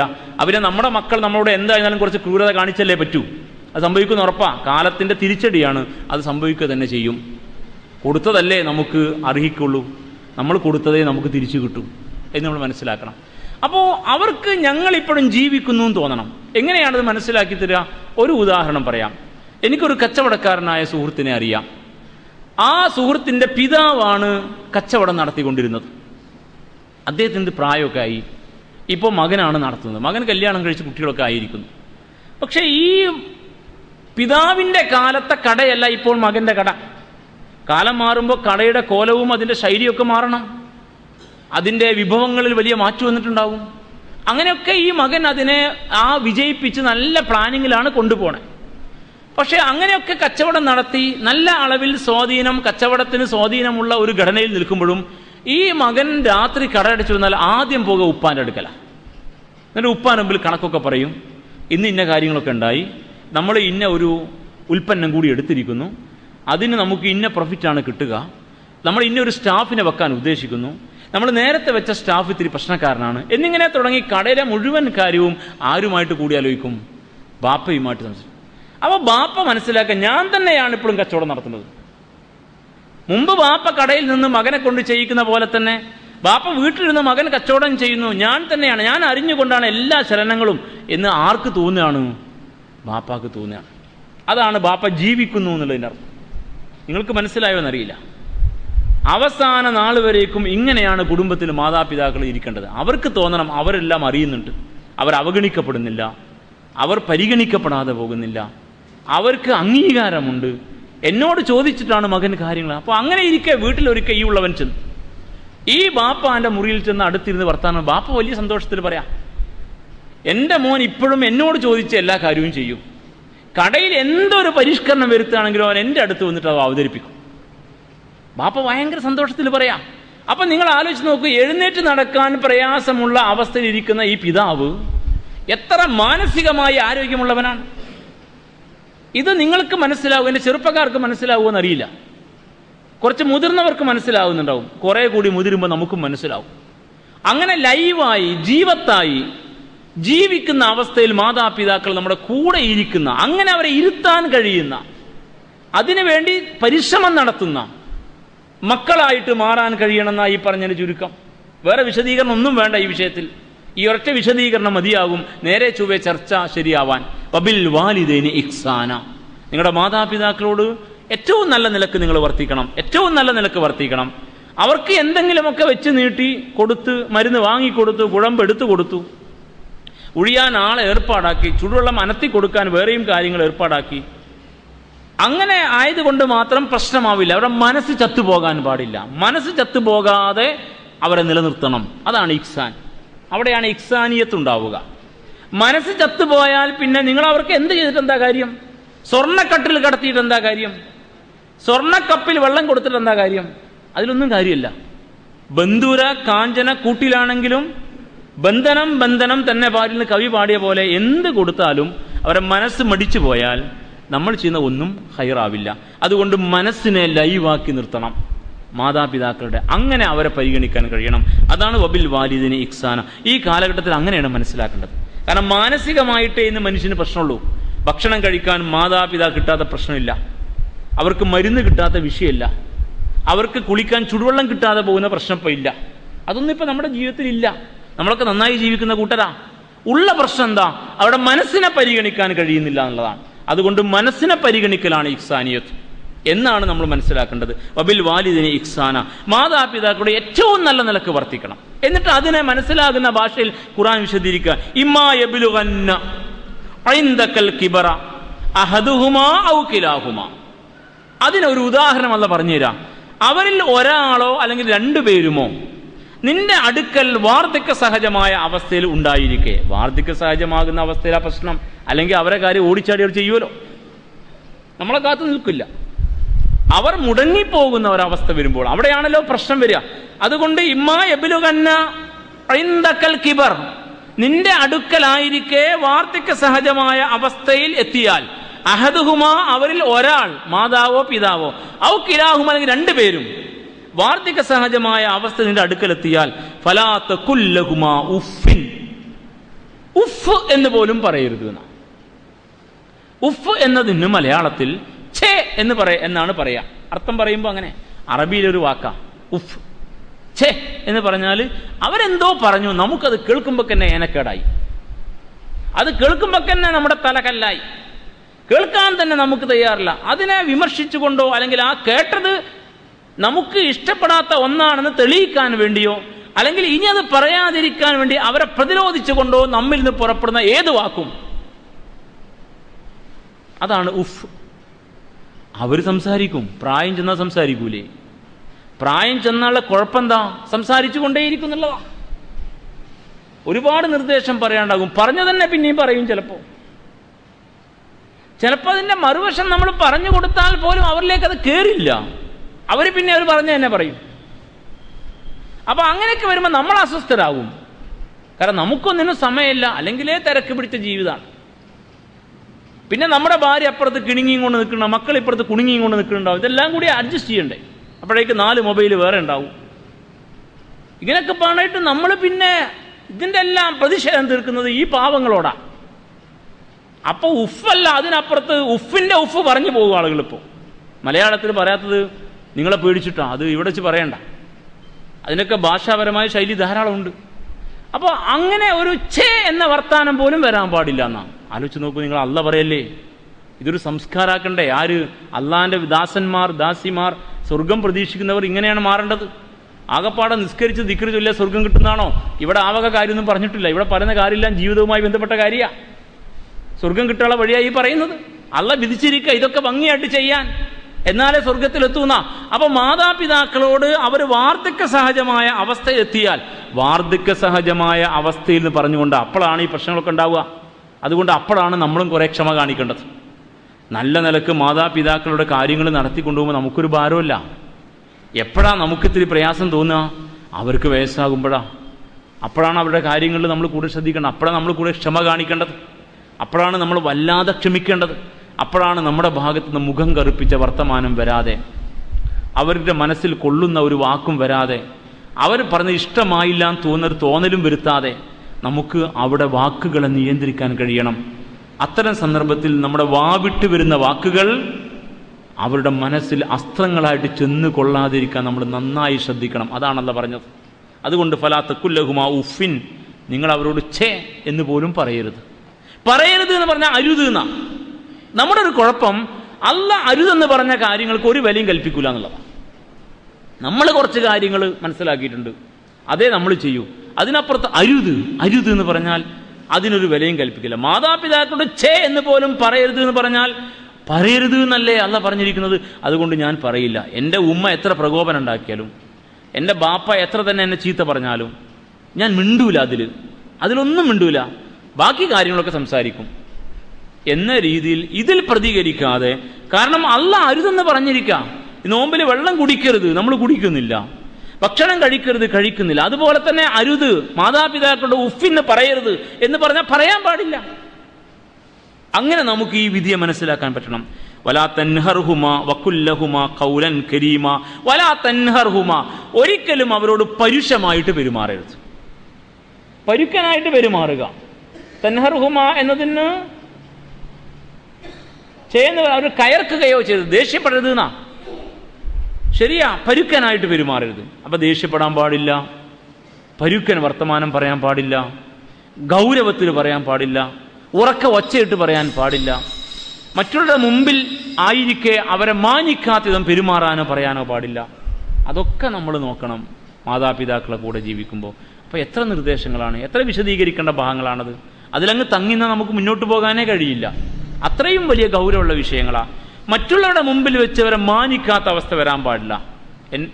നമ്മുടെ മാതാപിതാക്കൾ വീട്ടിലിരിക്കുക, അപ്പോഴാണ് ഭാര്യയുടെ മാതാവും പിതാവും വന്നത്. അവരിപ്പോൾ തുള്ളിച്ചാടി നടക്കുന്ന പ്രായത്തിലാണ്, നമ്മുടേത് മുടക്കാചരക്കായിരിക്കുന്നു.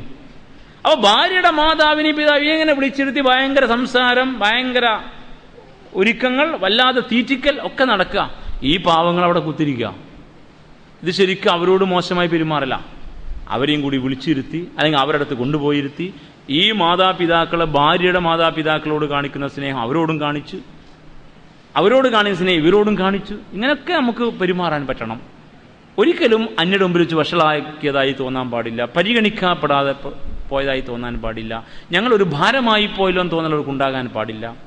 ഇങ്ങനെയൊക്കെയുള്ള വാക്കുകൾ അതെല്ലാം ചേരുന്ന പ്രയോഗമാണ് വലാ തൻഹർഹുമ വലാ തൻഹർഹുമ വകുല്ലഹുമാ ഖൗലൻ കരീമ. വളരെ മാന്യമായ വർത്തമാനം പറയണം. കരീമായ വർത്താനം, വളരെ മാന്യമായ വർത്താനം. അപ്പൊ നിങ്ങൾ ആലോചിച്ച് നോക്കൂ, വിനയത്തിന്റെ ഭാവമാണ് കരീമ എന്ന പ്രയോഗം. അപ്പൊ മാതാപിതാക്കളുടെ മുമ്പിൽ വിനയത്തിന്റെ ഭാവം നമുക്കുണ്ടാവണം. വിനയാന്യതരാവുക മാതാപിതാക്കളുടെ മുമ്പിൽ. നമ്മൾ അവിടെ താഴെയാണ്, അവർ കാരണമായിട്ടാണ് നമ്മൾ, അവർ കാരണമാണ് നമ്മൾ എന്ന് ചിന്തിക്കാൻ കഴിയും. നമുക്കത് കഴിയാത്തത് കൊണ്ടാണ് ഇപ്പൊ നമ്മൾ എന്തിനും പോകുന്നവരാണെന്നാണ് ഞാനും നിങ്ങളും വിചാരിക്കുക. പക്ഷേ നമ്മുടെ ശരീരത്തിൻ്റെ ഈ കരുത്ത്, നമ്മുടെ പേശിയുടെ ബലം, അസ്ഥിയുടെ ഈ ദൃഢത, കണ്ണിൻ്റെ ഈ കൂർമ്മത, ചെവിയുടെ ഈ കേൾവിയുടെ ശക്തി, എൻ്റെയും നിങ്ങളുടെയും ആകാരം, സൗന്ദര്യം, സൗകുമാര്യം, ഇതൊക്കെ നമ്മുടെ ഉമ്മയാണ്. ആ ഉമ്മയുടെ ഗർഭാശയത്തിൽ കിടക്കുമ്പോൾ നമ്മൾ ഊറ്റിയെടുത്ത രക്തവും പോഷകാംശങ്ങളും ഓക്സിജനുമാണ് നമുക്ക് ഇങ്ങനെയൊക്കെ ആവാൻ കാരണമായത്. അപ്പോഴാണ് നമ്മുടെ അസ്ഥി ബലപ്പെട്ടത്, അപ്പോഴാണ് നമുക്ക് പേശിക്ക് ബലം ഉണ്ടായത്, അപ്പോഴാണ് നമ്മുടെ അവയവങ്ങൾക്ക് കരുത്തുണ്ടായത്. അങ്ങനെ എല്ലാ അവയവങ്ങളും പൂർണ്ണതയായപ്പോൾ നമ്മൾ പുറത്തു വന്നു. അതാണ് പ്രസവം അഥവാ ജനനം. എന്നിട്ടോ ഈ ഉമ്മ കഴിക്കുന്ന ആഹാരത്തിൽ നിന്ന് ഉമ്മയുടെ ശരീരത്തിന് ആവശ്യമായിട്ടുള്ള പോഷകാംശങ്ങളെ ആ രക്തത്തിൻ്റെ ഇടയിൽ നിന്ന് അമ്മിഞ്ഞയായിട്ട് നെഞ്ചിൽ കേന്ദ്രീകരിക്കപ്പെട്ടപ്പോൾ അത് വലിച്ചു കുടിച്ചിട്ടാണ് നമ്മൾ പിന്നെയും കരുത്തനായത്. എന്തെങ്കിലും കഴിക്കാനായപ്പോൾ ഉമ്മ വായിൽ ചവച്ചും അല്ലെങ്കിൽ കൈകൊണ്ട് ഉടച്ചും ഒക്കെ നമ്മുടെ വായിൽ തിരികെ തന്നപ്പോഴാണ് നമ്മൾ പിന്നെയും ശക്തരായത്. അസുഖം ധാരാളമായി വന്നപ്പോഴും നാം നശിച്ചു പോകാതെ നമ്മെ രാത്രി കാവലിരുന്ന് വളർത്തി പോറ്റിയിട്ട് ഊതി നമ്മെ ഉഷാറാക്കിയെടുത്ത ആ ഉമ്മയാണ്. ആ ഉമ്മയെ ഇவ்விധം നമുക്ക് വേണ്ടി സേവന നിരതമാക്കാൻ കാരണമായ ഒരു താങ്ങ് അപ്പുറത്തൊരു ഉപ്പയുണ്ട്. ആ ഉപ്പയും ഉമ്മയുമാണ് ഞാൻ എന്ന് നമുക്കെന്തേ മനസ്സിലാവാത്തത് എന്നാണ് ഖുർആൻ ചോദിക്കുന്നത്. പിന്നെ അവരോട് വിനയം കാണിക്കാൻ നമ്മൾ എന്തിന് ബേജാറാവണം? എത്ര കാണിച്ചാലും മതിയാകുമോ? പകരം എന്ത് കൊടുക്കാനുണ്ട് നമുക്ക് എന്നാണ് ചിന്തിക്കേണ്ടത്. ഇങ്ങനെ ചിന്തിച്ചാലേ ശരിയാവൂ പുതിയ കാലഘട്ടത്തിൽ കുടുംബാന്തരീക്ഷം. അപ്പോഴാണ് ഇത്തിരി പടച്ചന പിള്ളവർക്ക് വിനയാന്യതരായിട്ട് മാറാൻ കഴിയുക. നമ്മുടെ ഘടനയിൽ ഇപ്പോൾ കണ്ടുവരുന്ന ഒരു പ്രശ്നം, ഭർത്താവിൻ്റെ മാതാപിതാക്കളോട് ഭാര്യമാർ നന്നായി പെരുമാറില്ല. തിരിച്ച് ഭാര്യയോട് നമ്മുടെ ഭാര്യമാരോട് മാതാപിതാക്കൾ നന്നായി പെരുമാറില്ല. ഇങ്ങനെയൊക്കെയുള്ള പ്രശ്നങ്ങളുണ്ട്. അതും ഈ അന്തക്കേടിൻ്റെ ഭാഗം. ശരിക്കും വീട്ടിലേക്ക് കല്യാണം കഴിച്ചു വന്ന പെണ്ണ് മനസ്സിലാക്കണ്ടേ, എൻ്റെ ഭർത്താവ്, ഞാൻ ഏറ്റവും സ്നേഹിക്കുന്ന ഇദ്ദേഹം ഈ അവസ്ഥയിൽ ഈ കരുത്തോടെ ഈ ബുദ്ധിപൂർമ്മതയോടെ ഈ സ്കിൽസോടെ നൈപുണികളോടെ ഇങ്ങനെയൊക്കെ ആവാൻ കാരണം ഈ ഉമ്മയും ഈ ഉപ്പയുമാണ് എന്നവൾ മനസ്സിലാക്കിയ ആ ഉമ്മയും ഉപ്പയും അവളെ സ്വർഗ്ഗ. അവൾ പിന്നെ ആ മാതാപിതാക്കളെ വെറുക്കുമോ? ഭർത്താവിൻ്റെ മാതാപിതാക്കളെ വെറുക്കില്ല. അത് നമ്മുടെ പെൺമക്കളെ പഠിപ്പിച്ചില്ല, നമ്മൾ പഠിപ്പിച്ചില്ല. തിരിച്ച് ഈ ഭാര്യ, ഈ പെണ്ണ്, ആ പെണ്ണ് എൻ്റെ മകന് ഇഷ്ടപ്പെട്ടവളാണ് എന്നീ മാതാപിതാക്കൾ മനസ്സിലാക്കണം. അതുകൊണ്ട് എൻ്റെ മകന് ഇഷ്ടപ്പെട്ടവളായ ഇവള് ഞങ്ങൾക്കും ഇഷ്ടപ്പെട്ടവളായിരിക്കണം. അങ്ങനെ എൻ്റെ മകന് ഇഷ്ടപ്പെട്ടവളാ, എന്നോട് വിനയത്തോടെ പെരുമാറുന്ന, ഞങ്ങളോട് നല്ല നിലക്ക് വർത്തിക്കുന്ന ഞങ്ങളുടെ മോൻ അവൻ്റെ ജീവിതത്തിലേക്ക് വന്ന സഖിയാണ്. അതുകൊണ്ട് അവൻ്റേതാണ് ഇവൾ, അതുകൊണ്ട് ഇവൾ ഞങ്ങളുടേത് കൂടിയാണെന്ന് അവർക്ക് മനസ്സിലാക്കാൻ പറ്റണം. ഇങ്ങനെ കുറേ തിരിച്ചറിവുകൾ നമ്മുടെ കുടുംബ അന്തരീക്ഷത്തിൽ ഉണ്ടാവേണ്ടതുണ്ട്. അത് ഇല്ലാതെ പോയതിൻ്റെ കുഴപ്പമാണ്. ഇപ്പോൾ നമ്മൾ കല്യാണം കഴിയുന്നതിന് മുമ്പ് തന്നെ ഒരു ഫ്ലാറ്റ് കിട്ടുമോ, ഫ്ലാറ്റ് എടുക്കുമോ, എത്ര കാലം കഴിഞ്ഞാൽ മാറും എന്നൊക്കെ ചോദിച്ചിട്ടാണ് ഇപ്പോൾ ആൾക്കാർ കല്യാണം തന്നെ നടത്തുന്നത്. അത്രയും ദുരന്തത്തിലേക്ക് എത്തിയിരിക്കണം. മാതാപിതാക്കളുമായി ഒത്തുജീവിക്കാൻ തയ്യാറില്ലാത്തതിൻ്റെ പ്രകടഭാവങ്ങളാണത്. ഇവിടെ അള്ളാഹ് പറയുന്നത് മാതാപിതാക്കളുമായുള്ള ഒത്തുജീവിതമാണ്. ഞാനും എൻ്റെ കെട്ടിയോളും കുട്ടിയോളും വേറെ, നിങ്ങളും വേറെ, അങ്ങനെയല്ല. നമ്മുടെ മാതാപിതാക്കളുമായി ഒന്നിച്ചുള്ള ഒരു ജീവിതക്രമമാണ് ഖുർആനി പഠിപ്പിക്കുന്നത്. അവിടെ നമ്മുടെ മനസ്സ് ഉടക്കി നിൽക്കണം. അള്ളാഹ് പറയാം, നിങ്ങൾ അങ്ങനെയാണ് വേണ്ടത്, നിങ്ങളുടെ മാതാപിതാക്കളെ കൂടെയാണ് നിങ്ങൾ ഉണ്ടാവേണ്ടത്. ആ രീതിയിലേക്ക് നമ്മൾ മാറണം. അതുകൊണ്ട് അവരോട് നിങ്ങൾ നല്ല നിലക്ക് സംസാരിക്കണം. വഖ്ഫിൽ ലഹുമാ ജനാഹൽ ദുല്ലി മിനർ റഹ്മ. ഖുർആൻ പിന്നെയും പറയാ, കാരുണ്യത്തിന്റെ ചിറകുകൾ അവർക്ക് താഴ്ത്തി കൊടുക്കണം.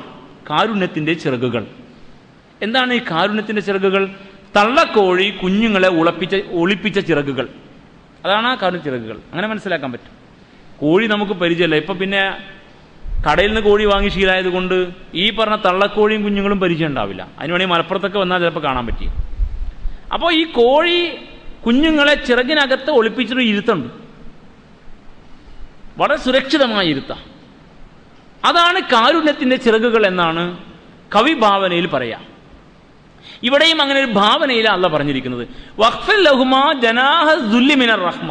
കാരുണ്യത്തിന്റെ ചിറകുകൾ അവർക്ക് നീ താഴ്ത്തി കൊടുക്കണം. കാരുണ്യത്തിന്റെ ചിറകുകൾ നീ അവർ ഇരുവർക്കും താഴ്ത്തി കൊടുക്കണം എന്നാ. അപ്പൊ കാരുണ്യത്തോടു കൂടി എളിമയുടെ ചിറക് അവിടെ മുഫസ്സിർ കുറേ അധികം വിശദീകരിച്ചിരിക്കുന്നു, കാര്യങ്ങൾ വായിക്കുന്നവന് ശരിക്കും മനസ്സിലാകാൻ വേണ്ടി. അപ്പോൾ നമ്മുടെ ചിറകുകൾക്കിടയിൽ മാതാപിതാക്കൾ സുരക്ഷിതരായിരിക്കണം എന്നാ.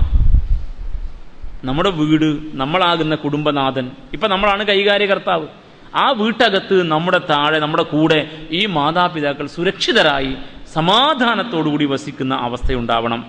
വഖുർ റബ്ബിർഹംഹുമാ. അങ്ങനെ അവരെ വസിപ്പിച്ചാൽ മാത്രം പോരാ, നീ പ്രാർത്ഥിക്കണം. പ്രാർത്ഥനയ്ക്ക് ഉത്തരം കിട്ടുന്ന എല്ലായ്പ്പോഴും പ്രാർത്ഥിക്കണം. വഖുർ റബ്ബിർഹംഹുമാ. പടച്ചവനെ, അവർക്ക് രണ്ടുപേർക്കും നീ കാരുണ്യം ചെയ്യണം. കമാ റബ്ബയാനി സഗീറ. ചെറുപ്പത്തിൽ അവർ എന്നോട് കാരുണ്യം കാണിച്ചതുപോലെ.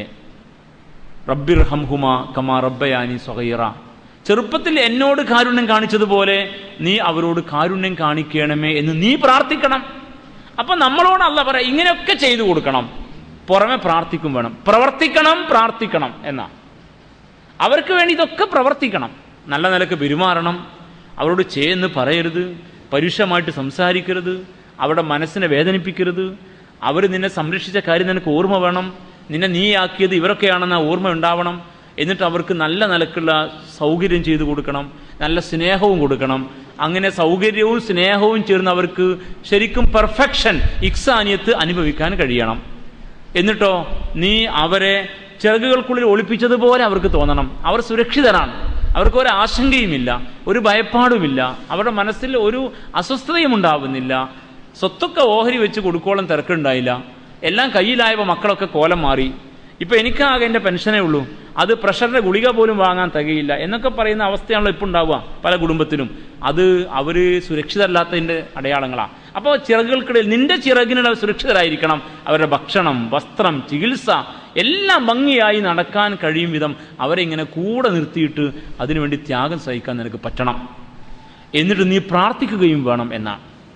ഒരു സംഭവം മാത്രം പറഞ്ഞാൽ പൂർണ്ണത വരും. മലയടിവാരത്തിലൂടെ സഞ്ചരിക്കുന്ന 3 ആളുകൾ. പെട്ടെന്ന് കടുത്ത മഴ വന്നു, ഹുങ്കാര ശബ്ദത്തോടെ കാറ്റ് അടിച്ചു വീശി, പ്രകൃതിക്ക് ഭാവമാറ്റം. അവരുടനെ ഒരു ഗുഹക്കകത്ത് ഓടിക്കേറി. റസൂലുള്ളാഹി കഥ പറഞ്ഞു കൊടുക്കുക സ്വല്ലല്ലാഹു അലൈഹി വസല്ലം. ഉരുൾപൊട്ടലുണ്ടായി നമ്മുടെ ഭാഷ. റസൂലുള്ളാഹി പറഞ്ഞത് ആ മല മുകളിൽ നിന്നൊരു പാറ നിരങ്ങി ഉതിർന്ന് വന്ന് ഗുഹാമുഖം അടഞ്ഞു എന്നാണ്. നമ്മുടെ കാലത്താണ് ഉരുൾപൊട്ടലുണ്ടായി, ഒരു വലിയ പാറക്കല്ല് അടർന്നു വന്ന് ഗുഹ അടഞ്ഞു. ഇവർ 3 പേരും ശക്തി സംഭരിച്ച് തള്ളിയിട്ടും ഈ പാറ നീങ്ങുന്നില്ല, അഥവാ വലിയൊരു പാറയാണ്. ഇതിനകത്ത് ശബ്ദിച്ചാൽ പുറത്ത് കേൾക്കില്ല. അവർ അതിനകത്ത് പെട്ടുപോയി. തമ്പുരാനല്ലാതെ വേറെ ആരും ഇവരെ അറിയില്ല, ഇവരെ കേൾക്കില്ല, ഇവരെ കാണുന്നില്ല. അവർക്ക് മനസ്സിലായി ഇനി ഒരു രക്ഷയേ ഉള്ളൂ നമ്മുടെ മുമ്പിൽ. നമ്മൾ ചെയ്ത അള്ളാഹുവിന് ഏറ്റവും ഇഷ്ടപ്പെട്ട സൽക്രമങ്ങൾ മുൻനിർത്തി നമുക്ക് പ്രാർത്ഥിക്കാം. അതിലൊരാൾ പ്രാർത്ഥിച്ചത് ഇങ്ങനെയാണ്: പടച്ചവനെ, എനിക്കൊരു ഉമ്മയുണ്ട്, എന്നെ ഞാനാക്കിയ എൻ്റെ ഉമ്മ. ഞാൻ ഈ മലയാടിവാരത്തിൽ ആടുകളെ മേയിച്ചു, സന്ധ്യയാകുമ്പോൾ ആട്ടിനെ കറന്ന് പാലുമായിട്ട് ആടുകളെ ഇവിടെ വിട്ടിട്ട് സുരക്ഷിതമായി വിട്ടിട്ട് ഞാൻ വീട്ടിലേക്ക് പോകും. ഞാൻ എത്തുമ്പോഴേക്കു ഏകദേശം രാത്രിയോടടുത്ത സമയമായിരിക്കും. ഞാൻ ഈ പാലുമായിട്ട് ചെന്ന് എൻ്റെ ഉമ്മയെ വിളിച്ചുണർത്തി ഉമ്മയെ കുടിപ്പിക്കും, എന്നിട്ട് എൻ്റെ മക്കളെ കുടിപ്പിക്കും. അങ്ങനെയാണ് ഞാൻ എന്നും ചെയ്യാറുള്ളത്. ഇത് നീ ഇഷ്ടപ്പെടുന്നൊരു പ്രവർത്തനമാണെങ്കിൽ ആ പ്രവർത്തനം മുൻനിർത്തി ഞാൻ നിന്നോട് ചോദിക്കുകയാണ്. ഒരിക്കൽ ഞാൻ ഇങ്ങനെ പാലുമായി ചെല്ലുമ്പോൾ എൻ്റെ ഉമ്മ ഉറങ്ങിപ്പോയി. എൻ്റെ കുഞ്ഞുങ്ങൾ പാലുമായി ചെല്ലുന്ന എന്നെ കാത്തിരിക്കുകയാണ്. പക്ഷേ ഞാൻ എൻ്റെ ഉമ്മയെ ഉണർത്താൻ മടിച്ചു. ഉമ്മയുടെ ഉറക്കത്തിന് വല്ല പ്രയാസവും വരുമെന്ന് ഭയന്നിട്ട്. അതുകൊണ്ട് ഞാൻ ഉമ്മ ഉണരും വരെ ഉമ്മാൻ്റെ കട്ടിലിനടുത്ത് കാത്തിരുന്നു. എൻ്റെ മക്കളെ പാല് കുടിപ്പിക്കുന്ന കാര്യം തൽക്കാലം ഞാൻ വിട്ടു. അവർ തളർന്നുറങ്ങിപ്പോവുകയും ചെയ്തു. എൻ്റെ ഉമ്മ ഉറക്കമുണർന്നപ്പോൾ എൻ്റെ ഉമ്മയെ പാല് കുടിപ്പിച്ച ശേഷം ഞാൻ എൻ്റെ മക്കളെ വിളിച്ച് പാല് കുടിപ്പിച്ചു. ഇത് നിനക്ക് ഇഷ്ടപ്പെട്ട പ്രവർത്തനമാണെങ്കിൽ ഈ ഗതികേടിൽ നിന്ന് ഞങ്ങളെ നീ രക്ഷപ്പെടുത്തണമേ എന്ന് പ്രാർത്ഥിച്ചപ്പോൾ പാറ ഇത്തിരി നീങ്ങിയെന്ന. അപ്പോൾ അള്ളാഹ്ക്ക് ഇഷ്ടപ്പെട്ട പ്രവൃത്തി അത്. ഇത് ഹദീസ് ഷരീഫിലെ ഒരു കഥയാണ്. ഹദീസ് ഷരീഫിലെ ഒരു കഥ, ഗുണപാഠമുള്ള കഥയാണ്. അപ്പോൾ എത്ര കടപ്പെട്ടിരിക്കുന്നു നമ്മൾ എന്ന് ആലോചിച്ച് നോക്കൂ നിങ്ങൾ. തമ്പുരാൻ എങ്ങനെയൊക്കെയാണ് ഈ കാര്യങ്ങൾ ഖുർആനിൽ പറഞ്ഞത്, റസൂലുള്ളാഹി എങ്ങനെയൊക്കെയാണ് ഇത് വിശദീകരിക്കാൻ കഥകളായും നിർദ്ദേശങ്ങളായും നമ്മെ പഠിപ്പിച്ചത്. എങ്കിൽ നമുക്കത് അവഗണിക്കാൻ പറ്റുമോ നമ്മുടെ ജീവിത തിരക്കും പറഞ്ഞിട്ട്? അപ്പോൾ അതിൽ ഒരുപാട് മർമ്മങ്ങളുണ്ടെന്ന് മനസ്സിലാക്കുക. അതുകൊണ്ട് ഈ മാതാപിതാക്കളോട് ഇങ്ങനെ ഔദാര്യം കാണിക്കുക, ഈ മാതാപിതാക്കൾക്ക് വേണ്ടി പ്രാർത്ഥിക്കുകയും ചെയ്യുക. ഹബീബിൻ്റെ കാലത്തെ ഒരു സംഭവം കൂടി പറഞ്ഞാൽ പൂർണ്ണത കൈവരും. ഹബീബ് പള്ളിയിലിരിക്കെ സല്ലല്ലാഹു അലൈഹി വസല്ലം ഒരാൾ ഓടി വന്നിട്ട് പറഞ്ഞു, പ്രവാചകരെ, ഒരു പ്രശ്നമുണ്ട്. എന്താ പ്രശ്നം? ഫുലാൻ ഇബ്നു ഫുലാൻ, ഇന്നാലിന്ന വ്യക്തി മരണാസന്നനായി കിടക്കുകയാണ്. ഞങ്ങൾ ഇരുന്ന് കലിമ ചൊല്ലിക്കൊടുത്തിട്ട് അദ്ദേഹത്തിന് കലിമ പറയാൻ പറ്റുന്നില്ല. കലിമ ചൊല്ലിക്കൊടുത്തിട്ട് കലിമ പറയാൻ പറ്റുന്നില്ല. എന്ത് ചെയ്യണമെന്നാണ് വന്നിരിക്കുന്നത്. അപ്പോൾ റസൂലുള്ളാഹി കുറച്ചു നേരം ഇങ്ങനെ ആലോചിച്ചിട്ട് ചോദിച്ചു, അവൻ്റെ ഉമ്മ ജീവിച്ചിരിപ്പുണ്ടോ? വന്നയാൾ പറഞ്ഞു, ഉണ്ട്. അവർ തമ്മിലെ ബന്ധം എങ്ങനെ? അത് വലിയ പ്രശ്നമാണ്. രണ്ടുപേരും രണ്ടിടത്താ താമസം, ബന്ധം വളരെ വഷള. അപ്പോൾ റസൂലുള്ളാഹി പറഞ്ഞു, എങ്കിൽ എന്നെ അവൻ്റെ ഉമ്മയുടെ അടുക്കലേക്ക് കൊണ്ടുപോ. അപ്പോൾ ഈ സഹാബി റസൂലുള്ളയെ ഈ മരിക്കാൻ കിടക്കുന്ന ആളുടെ ഉമ്മാൻ്റെ അടുത്തേക്ക് കൊണ്ടുപോയി. വേറൊരു വീട്ടില്ല. ഉമ്മാൻ്റെ അടുക്കലെത്തി സലാം പറഞ്ഞിട്ട് നമ്മുടെ ഒരു ഭാവന വെച്ച് പറഞ്ഞാൽ റസൂലുള്ളാഹി ഇങ്ങനെ പ്രതികരിച്ചു, നിങ്ങളുടെ മോൻ കലിമ ചൊല്ലാതെ മരിക്കട്ടെ, അങ്ങനെ നരകത്തിൽ പോട്ടെ എന്ന രീതിയിൽ ഉമ്മാൻ്റെ മുമ്പിൽ ഒരു പ്രതികരണം. ഉമ്മ അങ്ങ് പൊട്ടിക്കരഞ്ഞു പോയി. എനിക്കെൻ്റെ മകനോടൊരു വിഷമമല്ല, ഞാനൊരു മാപ്പ് കൊടുത്തിരിക്കുന്നു, അവൻ കലിമ ചൊല്ലി തന്നെ മരിക്കണം, അവൻ നരകത്തിൽ ഞാൻ സഹിക്കില്ല എന്നൊക്കെ ഉമ്മ അങ്ങ് കരഞ്ഞു പറയാൻ തുടങ്ങി. അപ്പോൾ റസൂലുള്ളാഹി ഉമ്മാനെ കുറേ ആശ്വസിപ്പിച്ചു. അതാണല്ലോ അമ്മ മനസ്സ് എന്ന് പറഞ്ഞാൽ. നമുക്കാണ് വാശിയും വിദ്വേഷവും, ഉമ്മമാർക്ക് അങ്ങനെ ഉണ്ടാവില്ല. ചില ഉമ്മമാർക്ക് ഉണ്ടാവാട്ടെ, അത് എക്സ്ട്രാ കേസാണ്. സാധാരണഗതിയിൽ ഉമ്മ മനസ്സ് എന്ന് പറഞ്ഞാൽ അങ്ങനെ. റസൂലുള്ളാഹി പറഞ്ഞു, സമാധാനപ്പെടിൻ, നിങ്ങൾ മാപ്പ് കൊടുത്തെങ്കിൽ കുഴപ്പമൊന്നുമില്ല, കലിമ ചൊല്ലി തന്നെ മരിക്കും എന്നൊക്കെ പറഞ്ഞ് ആശ്വസിപ്പിച്ചിട്ട് റസൂലുള്ളാഹി തിരിച്ചു നടന്നു. സ്വല്ലല്ലാഹു അലൈഹി വസല്ലം പള്ളിയിലേക്ക് എത്തിയില്ല. അപ്പോഴേക്ക് അടുത്ത ആൾ വന്നിട്ട് പറഞ്ഞു, പ്രവാചകരെ, അവൻ കലിമ ചൊല്ലി മരിച്ചു കേട്ടോ. അപ്പോൾ കലിമ ചൊല്ലി മരിക്കണമെങ്കിൽ ഇങ്ങനെ ചില പണിയൊക്കെ ചെയ്യണം. മാന്യമായിട്ട് നിന്നോളന്നാ എന്നോടും നിങ്ങളോടും ചരിത്രം പറയുന്നത്. നമ്മൾ വല്ല ഗടാഗടികന്മാരായിട്ട് ജീവിച്ചിട്ടൊന്നും കാര്യമില്ല. ചെയ്യേണ്ട കാര്യങ്ങൾ ഭംഗിയായി ചെയ്യണമെങ്കിൽ മരിക്കാൻ നേരെ ചൊവ്വേ മരിക്കാൻ പറ്റില്ല. നേരെ ചൊവ്വേ മരിച്ചില്ലെങ്കിൽ വഴി ശരിയാവില്ല. സ്വർഗം കിട്ടാനാണല്ലോ നമ്മൾ ഈ പണിയൊക്കെ ചെയ്യുന്നത്. എങ്കിൽ അതിനുള്ള വഴികളെക്കുറിച്ചാണ് ഖുർആൻ പറയുന്നത്. അതുകൊണ്ട് മാതാപിതാക്കളോട് ഇങ്ങനെ വർത്തിക്കണം. ആ നിലക്ക് തന്നെ അവരോട് വിനയത്തോടെ പെരുമാറി അവർക്ക് വേണ്ടി പ്രാർത്ഥിക്കുകയും വേണം. അപ്പം നമ്മളൊക്കെ നമ്മുടെ മാതാപിതാക്കൾ എന്നേ ചിന്തിക്കും. ആ ചിന്ത തെറ്റാ. വിവാഹം കഴിച്ചു കഴിഞ്ഞാൽ നമുക്ക് രണ്ട് ഉപ്പയും രണ്ട് ഉമ്മയും ഉണ്ടാവും എന്നാണ് ഇസ്ലാം പഠിപ്പിക്കുന്നത്. ഭാര്യയുടെ ഉപ്പയുമ്മയും നമ്മുടെ ഉപ്പയുമ്മയാണ്. അത് മനസ്സിലാക്കാതെ പലരും അവരോട് വർത്തിക്കുന്ന രീതിക്ക് വളരെ മോശം. അവിടെയാണ് ഇവൻ ആണാകാൻ നിൽക്കല്. ആരുടെ മുമ്പിൽ? ഭാര്യയുടെ മുമ്പിലും ഭാര്യയുടെ മാതാപിതാക്കളുടെ മുമ്പിലും. എന്നിട്ട് അവിടെ ചെന്ന് നാല് ചാടിക്കൽ, അവിടെ ചെന്ന് അവനൊരു ആണാണെന്ന് തെളിയിക്കൽ, ഇങ്ങനെയൊക്കെ കാണിക്കും. അതൊക്കെ വൃത്തികേടാണ്, അന്തല്ലാത്തത് കൊണ്ടാണ്. ഈ എൻ്റെ ഭാര്യ, ആ ഭാര്യയെ ഞാൻ സ്നേഹിക്കുന്നു എങ്കിൽ, നിങ്ങളെ ഭാര്യയെ നിങ്ങൾ സ്നേഹിക്കുന്നെങ്കിൽ ആ ഭാര്യയുടെ ഉപ്പയും ഉമ്മയും കാരണമായിട്ടാണ് അവൾ ഈ കോലത്തിൽ നമുക്ക് കിട്ടിയത്. എത്ര മര്യാദ കാണിക്കണം. ഇങ്ങനെ ഒരു ബന്ധം അവിടെ ഉണ്ടാകണം. ആ ഭാഗത്തും വിഷയങ്ങൾ കൃത്യമാവണം. നമ്മുടെ മാതാപിതാക്കളെ കാര്യം മാത്രമാണ് എന്നിട്ട് ചിന്തിക്കാൻ പാടുന്ന മുഫസ്സിരിങ്ങൾ അടിവരയിട്ട് പറഞ്ഞിട്ടുണ്ട്. ഇതിനുശേഷം മൂന്നാം നിർദ്ദേശം അള്ളാഹു പറയാണ്. ആ നിർദ്ദേശം റബ്ബുക്കും അഅലമു ബിമാ ഫീ നുഫൂസിക്കും. ഇത്രയൊക്കെ നിങ്ങളോട് കാര്യങ്ങൾ പറഞ്ഞല്ലോ. എന്തൊക്കെ പറഞ്ഞു? ഒന്ന്, നിങ്ങൾ അള്ളാഹുവിനെ വഴിപ്പെട്ട് ജീവിക്കണം. അവന് കൽപ്പിച്ചതെല്ലാം പാലിച്ച് അരുതെന്ന് പറഞ്ഞ കാര്യം ഒഴിവാക്കി ജീവിക്കണം എന്ന് പറഞ്ഞു. രണ്ട്, നിങ്ങളുടെ മാതാപിതാക്കളോട് ഇങ്ങനെയൊക്കെ വർത്തിക്കണം എന്നും പറഞ്ഞു. ഇതിപ്പോൾ നിങ്ങളോട് പറഞ്ഞിരിക്കുക, എന്നോട് നിങ്ങളോട് അള്ളാഹ് പറഞ്ഞിരിക്കുക. എന്നിട്ട് നിങ്ങളുടെ മനസ്സെന്താ? ഇതിങ്ങനെ കേൾക്കുമ്പോൾ അള്ളാഹ് പറയാം, ഞാൻ ഈ പറഞ്ഞ വചനങ്ങൾ കേൾക്കുമ്പോൾ നിങ്ങളുടെ മനസ്സെന്താ? റബ്ബുക്കും, നിങ്ങളുടെ നാഥൻ, അഅലമു, അവൻ ഏറ്റവും നന്നായിട്ട് അറിയുന്നു, ബിമാ ഫീ നുഫൂസിക്കും, നിങ്ങളുടെ മനസ്സിൽ ഇപ്പോൾ ഉള്ള ചിന്ത എന്താണെന്ന്. നിങ്ങളത് ഉൾക്കൊണ്ടിട്ടുണ്ടോ? അതോ നിങ്ങൾക്കത് ഉൾക്കൊള്ളാൻ കഴിഞ്ഞില്ലേ? വെറുതെ കേട്ടിരിക്കുകയാണോ ചെയ്തത്? പാലിക്കാൻ തയ്യാറാണോ ഇല്ലേ?